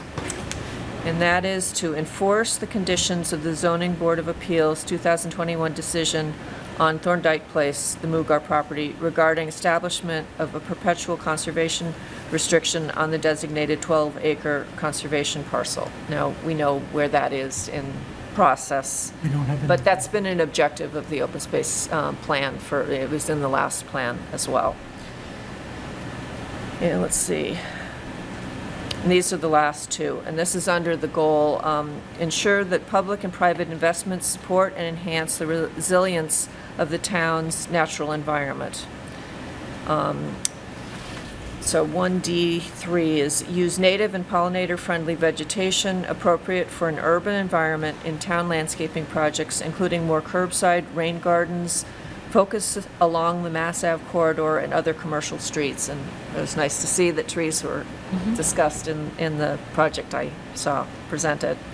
And then the last one is review town policies and regulations to ensure that they include climate impact considerations on natural systems and their ecological functions, and identify updates as needed. So just keep the open space in mind. This is it's now public policy. That's why we do these open spaces, and we're working on, there's a lot to be implementing over the next few years. So sort of we all have our role in having that carried out. And I guess I want to say, as the liaison with the ARB, often not quite known what my role was. I've attended many meetings that were around zoning. I feel like that's often the point of, you know, overlap between open space and ARB. So I would like you all, if there is something that's coming up, it would be great. And I know David is often the one that he'll let me know, he'll flag something if it's coming up. But if there's something that you see as being relevant to open space, please let me know, or let the committee know, so that we can participate or, you know, be present in your deliberations, so going forward. So Thank you so much for coming tonight. Yep, I think one of the things that the board has really been talking about is how to ensure that so there's obviously public open space and the private open space. And the private open space and many of the projects that we see, to ensure that that is really truly usable for the residents. Yes. And programmed, such that it's you know, space that really can be used by those people who are especially in those denser neighborhoods, as opposed to just checking a box, to, you know, really make sure that it's something that will enhance the lives of the residents that it serves. Ken, any thoughts for Wendy or questions? You guys talk about sidewalks at all? Well, we talked about accessibility in terms of accessing open spaces. So in that regard, it is in the plan. One of the things that I think that sort of came out of this pandemic is this kind of summary extension of restaurant spaces out into the sidewalk, that kind of lively space, neighborhood street. I think that's something that we should encourage more of. I think it's a good thing, and see how we can, I don't know, leverage that and do more of that, because I think that adds to the cityscape along the street there. And then one of my pet peeves is the brick on the sidewalk. It's just a trip hazard right now, and to me it's very uncomfortable maybe to walk on. The town hall block? Is that the... Yes, right in front of the library and the Right. town Yeah, it's hall awful. I and know. that church. It's just awful there, and I've actually seen a woman trip and hit her head there, and scold my son for laughing, but you know, it's not funny. No, It's dangerous. Yeah, it's so in very bad condition. that's all I have to say. Jean? I mean, yeah, I agree, and it's right by, you know, the Robbins Memorial Garden, an open space. So the town has this, you know, beautiful garden between town hall and the library, and you have to walk on this brick sidewalk that's undulating with bricks missing and some spaces filled in with little sort of dabs of asphalt, and, you know, yeah, it's sort of pretty sad. It's pretty sad looking. The one thing I wanted to mention, when, I think you came with Ann, right? Were you here with Ann when Ann presented? I may not have been. So Ann presented the open space plan to us. Yeah, no, I wasn't. Okay, in the summer. And one of the things that I said was, I think the town needs to look at whether the open space is doing the job for all the various ethnic groups in town. And, you know, I gave an example of that I used to give when I used to teach planning and land use law about, well, you have a park, you know, and how are you going to design it and things like that. And it turned out nobody in the class ever thought, well, who's in the neighborhood, and maybe people play cricket, or maybe people play soccer and things like that. And there are no cricket pitches in town. And soon after that, I was walking on the bike path by the fields at Spy Pond, and there were a group of people who had set up cricket and were playing cricket on the baseball. And I've seen them there a few times since. So I think that's just a little example of the town needing to think or adjust the uses of open space to who's now living in the town. Great point. I think they are doing that with whenever they're working on a field or something. It's the multi-use is you know, they. But and I multi-use know- is usually baseball, football, soccer. Not always. I mean, we're hoping that it's going to be more, especially hope looking so at too. Hills Hill. That's well, one that's that a we're whole separate- hoping to have. Yeah, there'll be hopefully more than one use there. So. Great. I just want. Can I address Please. the sidewalk issue? I feel like the sidewalk issue. It's kind of like potholes. It's like the space is there. We have no jurisdiction over that. That's something that's town Public Works. Public Works. It's something that, yeah, it is. And I mean, if you think it's an issue, I mean, it's an accessibility issue for anybody if you're tripping on it. It doesn't. You don't have to be in a wheelchair to Right. have a problem with that. So, and I think they did address that when they worked on the corridor in East Arlington. They did not put in brick sidewalks for that reason. And when they redid right in front of Town Hall, that part is fine. You know, right in front of the entrance to Town Hall. It's on Right, I both think that's a sides. wire cut flat Right, brick, yeah. right. And what did they do here? Because I come in the side door, so did this get re-bricked? Yeah, I think this also was the wire cut Okay. flat Yeah. brick as opposed to the historic. The City Hall is a heated plaza too. Yes. Oh, is it? I didn't know that. Yes. Did you have I have one other thing, and I feel like this is, can I take the open space and just, this is my own personal coming to, it's part of why I'm on open space. So Sure. I feel like the issue of density is huge, and I know there's a lot being talked about that as more density is happening in town.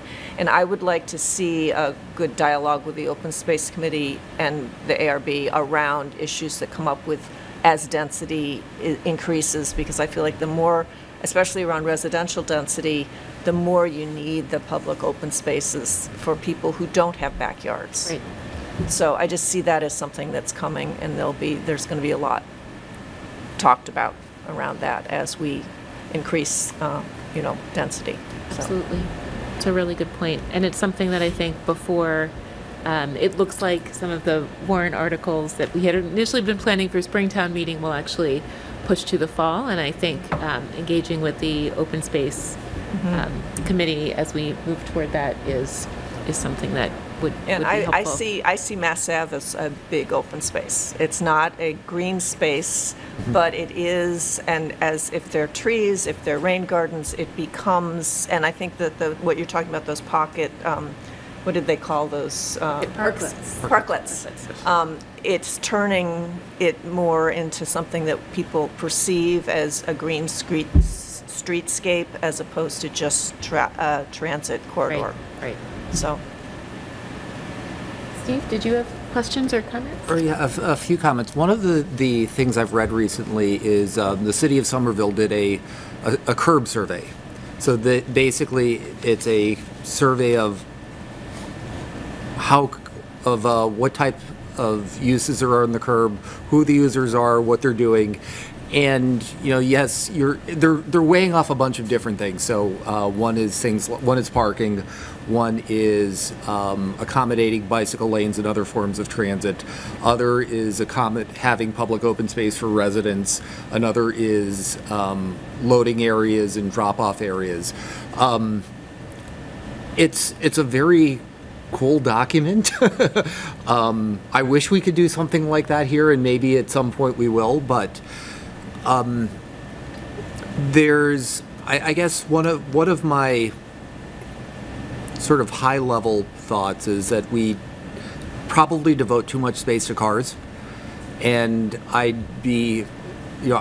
interested in ways where maybe we could rethink that balance, but sometimes, like especially on public rights of way, we really don't have much in the way of jurisdiction.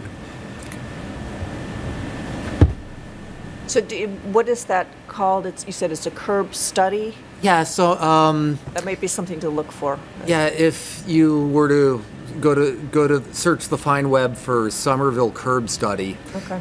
You should be able to find it.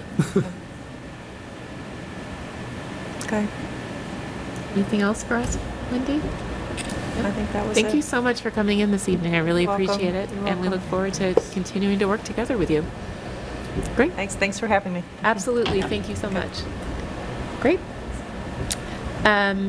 We'll now move to our third agenda item, which is EDR application review, and I'll turn it over to Kelly. Sure. So I just wanted to thank you for taking a look at the revised EDR application. Jean provided some comments. I don't know if anyone else has any feedback, but basically what we're trying to do is take some of the common oversights that have happened as part of application review and kind of clarify the process by which we review, making sure that applications are complete before we schedule hearings. And then what we're intending to do with this, now that I have some feedback, and you're welcome to provide additional feedback, and we can keep updating this, but to have this have the application that you saw as a draft be our primary application for like redevelopment or development, and then create 2 smaller sub-applications from that, and one would be for signs, so for anybody who's looking for just a sign permit through the ARB, and then the second one would be for a change of use, because that's another smaller type of review that you often end up doing. But just to kind of make sure that the goal with all of this is to make sure that people are submitting a full set of materials, that we're keeping it up to date as the zoning bylaw is amended, and just making sure it's clear that the various steps in the process are clear to applicants. So it was just a note to thank you all, and if there were any additional feedback, any additional comments, I'm happy to take those now. I'm also happy to take comments in the next week or so. Great. I have one. Please. I'm sorry I didn't get to you earlier. That's all right. I want to add in that when applicant is showing their elevation Yeah. Of their building, that they also would show the elevation of their neighbors. So, so there's a comparison across. Everybody just shows their building, and that's it. They don't show the, what's next door. Yeah. So. Okay. Context. Yes. Yeah. Anything else, Jean? Kelly did a really nice job. Thank you. Yes, it's much clearer. Steve? I agree. It's I have not had. I will try to get you some feedback. I did not have quite have the chance to do it yesterday. So That's okay. And I will as well. Okay. I'm still fighting with my email access at the town, so as soon as I have that, I will do that. Don't get me started on that one there. Oh, I finally figured it out. We'll talk after this. Okay. Anything else for Kelly on the EDR application review? All right. Thank you so much for putting that together. So we'll move to agenda item 4, which is the schedule for 2023 annual town meeting. I'll give it back to you. So this was just to confirm with you all, we've reduced the total number of hearings to 2. So next week, Monday, we have 4 that will be before the board. One is a citizen petition from Kristen Anderson regarding animal daycare use. And the next 3 are the more administrative type amendments for stormwater, the level of stormwater that should be retained for an additional height bonus in the industrial districts, incorporating the solar bylaw into the industrial district zoning now that that's been approved by the Attorney General, and then updating that minor update to section 3.1b based on the Attorney General feedback. And then the following week is those are the other 3 citizen petitions. So the 2 from James Fleming regarding downtown business parking minimums and 1 and 2 family usable open space. And then the 3rd being from Tom Perkins regarding building affordable housing anywhere. And I know that he has reached out to some of us with regard to some feedback, and he'll be coming back with the main motion and for a discussion on that date. We have 2 dates held right now, so March 20 and March 27. Those were held in the case that we would have more zoning amendments. Right now, we don't have any pending applications for those dates. And I actually don't think, given that it is the 27th of February, it's too late for any other applications to pop up. So the legal ad for this noted that the ARB would be deliberating and voting on the amendments on April 3, and then coming back to review and approve the report to town meeting on April 7, that following Thursday. So I think with that schedule in mind, we probably wouldn't have any Unless there were other things that you wanted to bring in for meetings on the 20th or 27th. I guess that's the question I have is, would it be, if we're meeting on the 6th and the 13th, Yeah. would it be better to meet on the 27th and then the 3rd, right, rather than trying to squeeze in the Thursday evening meeting on the 6th? Because we don't have to turn it around in 3 days because we have a little bit more time. So this is more a question for you and, you know, what would be better for you, because I know that is often a fast turnaround. Yeah. I will need to check and see, since it was provided in the legal notice this way. Okay, if we can't, If yeah. we're allowed to or not. Okay. Did you send us this? I don't remember seeing this. I don't know. I don't think this was a. I think you voted to approve the articles, but we didn't, That didn't come. I don't That think I didn't sent come. it. No, Okay, I'll we send haven't seen this. that one. Yeah, sorry. Other thoughts on timing, Steve? I mean, in terms of, I have sort of two unrelated questions. Sure. Since we have 2 whole evenings that have opened up. Is there any word on the applicant for 99? And at some point, at a point in the past, we had talked about meeting with the economic development coordinator and possibly the Beth Locke. yes, Chamber. yes, the chamber. So 99 Mass Ave is scheduled to come back on March 6th, so that's the first thing that's Oh, going to okay. happen on the 6th. I'm working to find out when DJ's available based on his other schedule. So we had tentatively scheduled that for February, but it didn't work. We couldn't get both of them on the same date. So if you're open to it, I could figure out which of those dates works, and we can have them come in and we can talk about a few other projects and perhaps invite some of the other boards, liaisons to boards and committees, and do some of that business then. The other final thing that we haven't scheduled is a public hearing to revise the ARB rules and regulations, now that we have the solar bylaw. And then we have to do something with the waiver of fees. Yes, yeah. So just looking at timing wise, if we didn't meet on the 20th now because we don't need to, if we could maybe shoot for the 27th, that would allow us to do those items. And that way, if we are able to change this such that we can review the final Yeah.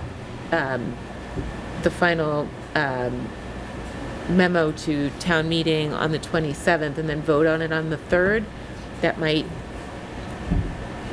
be a little easier on you. But if we can't, we can still then have a short meeting on the 3rd, and then we'll need to meet again, it sounds like on the 6th.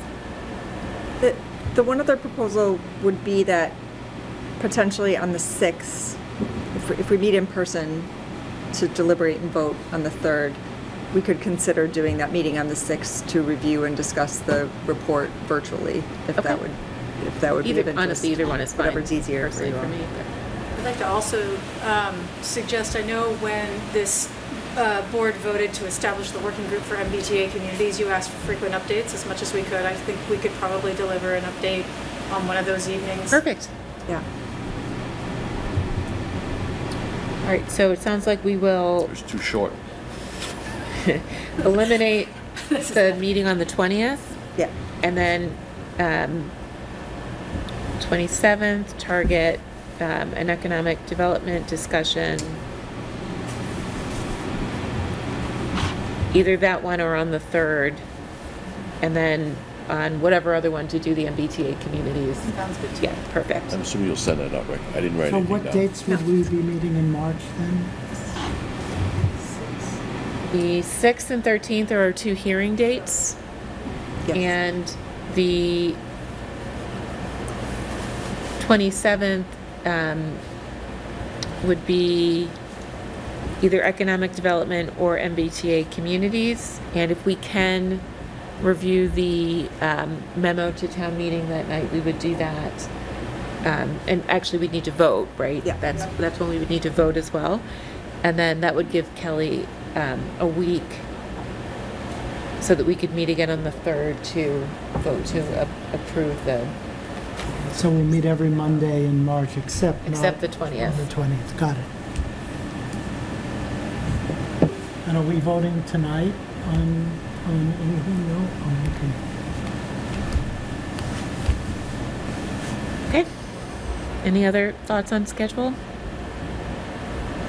Since we put in all of the warrant articles, at some point we have to vote something on all the ones we're not going forward with, don't we? That is true. We had said that last time we were going to vote tonight to officially vote to recommend or to move those to fall town meeting. Right, we need to have a public And I didn't put it on the agenda. So let me, we'll put it on the agenda for the for the 6th. Because don't we have, Yeah. right, and then we have to recommend no action on it.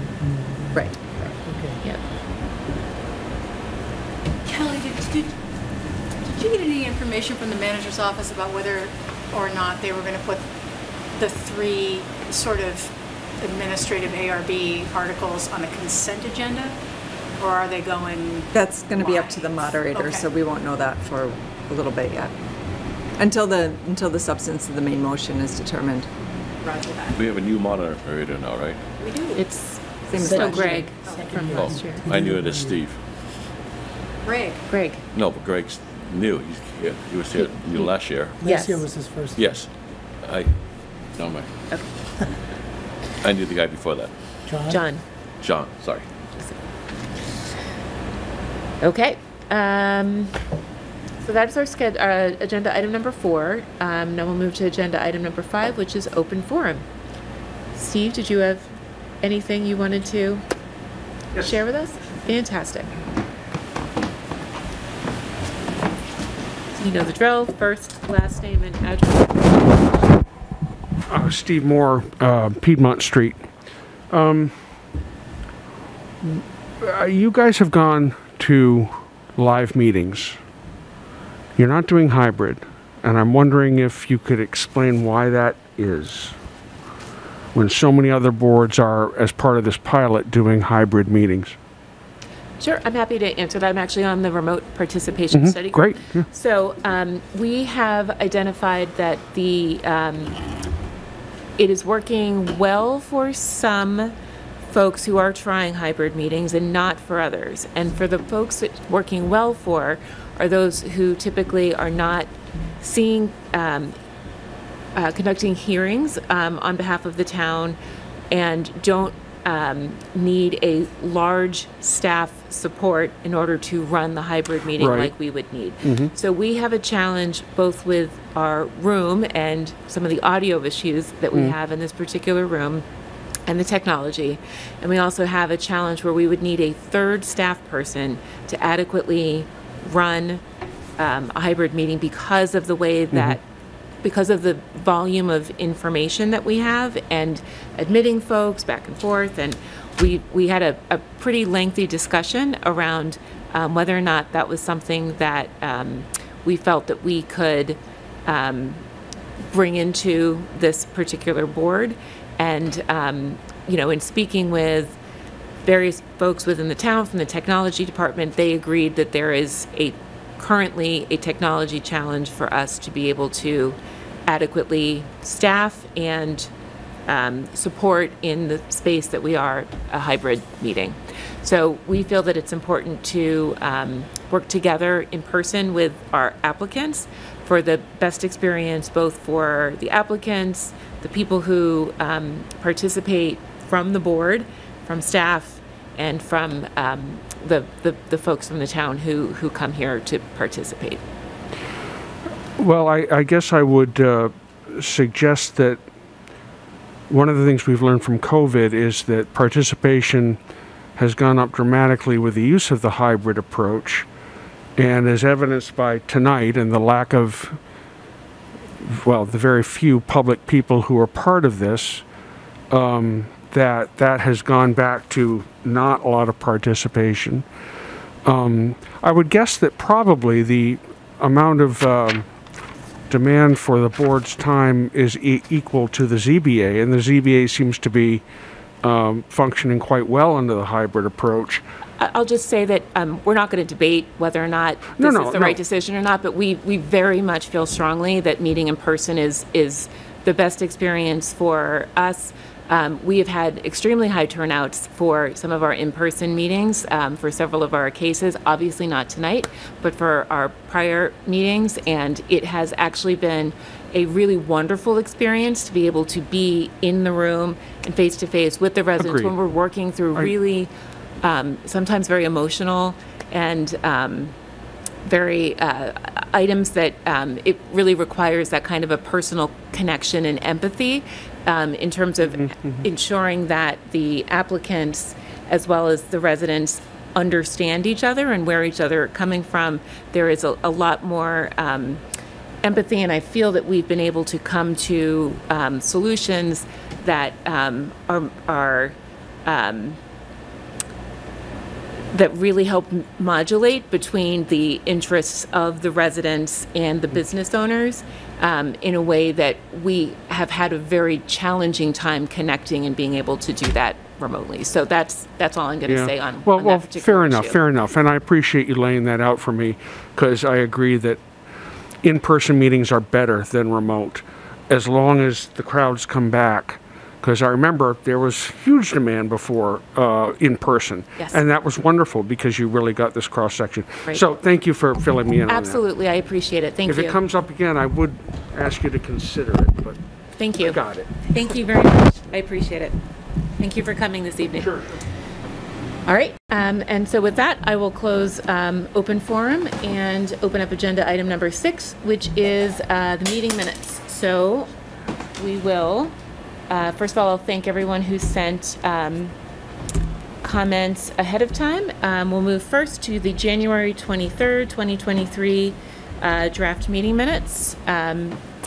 And I will see if anyone has any additional comments into what was already submitted, starting with Ken. No. Jean? Nope. Steve? No. And mine are already submitted as well. So is there a motion to approve the meeting minutes from January 23rd as amended? So motioned. Is there a second? I'll second. Thank you. We'll take a vote, starting with Steve. Yes. Jean? Yes. Ken? Yes. And I'm a yes as well. So those meeting minutes have been approved. We'll now move to the February 6, 2023 draft meeting minutes. Several comments were submitted ahead of time, so I'll see if Ken has any additional comments. No. Jean? No. Steve? Nothing here. And I don't either. Kelly, thank you so much for integrating all of those. And I'll see if there's a motion to approve the February 6, 2023 meeting minutes as amended. So motioned. Second. We'll take a vote, starting with Steve. Yes. Jean? Yes. Ken? Yes. And I'm a yes as well. Those have been approved. Thank you. Get back to my agenda. We're now on to agenda item number 7, new business.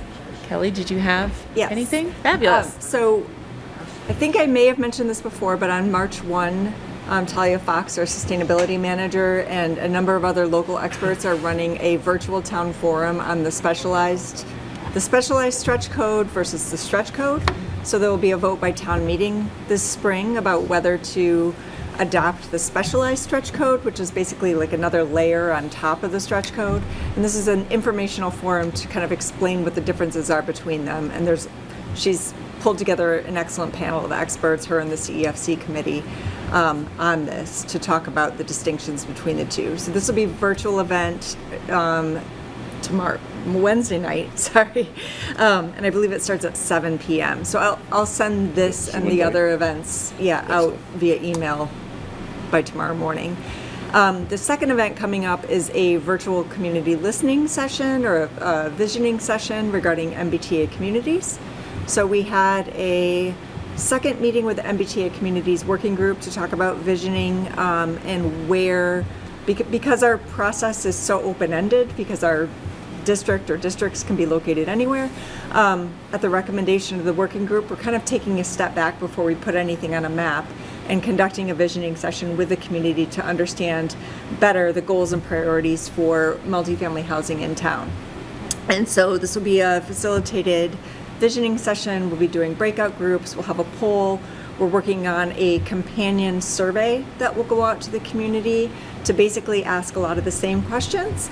And we're working on putting together a meeting in a box kit so that individuals who have like a smaller community group and they want to kind of hold a similar session within the comfort of their home or over their own Zoom meeting or whatever can run a similar session for that. So this is coming up on March 9 at 7 p.m. That's next week, Thursday.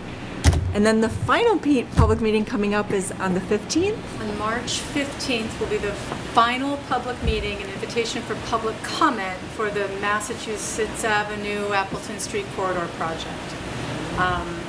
This was the project I was with the select board with tonight. We were asking them for a letter of support, not a letter of approval, to move forward with designing the corridor to 100% design. We did receive MassWorks funding to get us there, to get us from concept to biddable documents. We're using town funds up until now. You know, the very fact that we were awarded these design dollars means we are in line for construction dollars. So that's where I was tonight, asking for that letter of support from the select board. And if you can make it on the 15th, I would love it if you guys would like to come and take a look at the design and offer any comments, suggestions, support. Did we get the support from the town? What's that? Did we get the support? There's a lot of love for parking. On-street No, we parking. say we did not get a support from the select board. We got a support letter that enables us to apply for further funding. We did not get support of the design as presented. So a lot of talk about concept. Okay. Good to know. Thank you. Lots going on. You all are very busy, and I appreciate all the work that you're doing on behalf of the town. A lot of varied work, too, so thank you. Any questions for Kelly and Claire? Steve? Oh, not a question, but I do have a bit of new Or- business. There you go. So this is regarding Section 542B8, which you all know is a recently added set provision in the bylaw that allows someone to reconstruct a home on a non-conforming lot, provided that the new home meets a certain energy efficiency standard and is not more than 750 square feet larger than the previous structure. So I discovered that we had our first one of those built. It's on Palmer Street, and that is my good news for the week. How's it Zoning look? in action. How's it look? It looks nice. It's the builder is a local builder. He lives in town. He does a fair amount of work. His company does a fair amount of work in town. It's a nice looking duplex. It has a HERS rating of 38, I think. So, her score, yeah, very low. Below the requirement. Cool. Pretty good. Fantastic. Any other new business? All right. Is there a motion to adjourn? So motioned. Is there a second? Second. Take a vote, starting with Steve. Yes. Jean. Yes. Ken. Yes. And I'm a yes as well. We are adjourned. Thank you.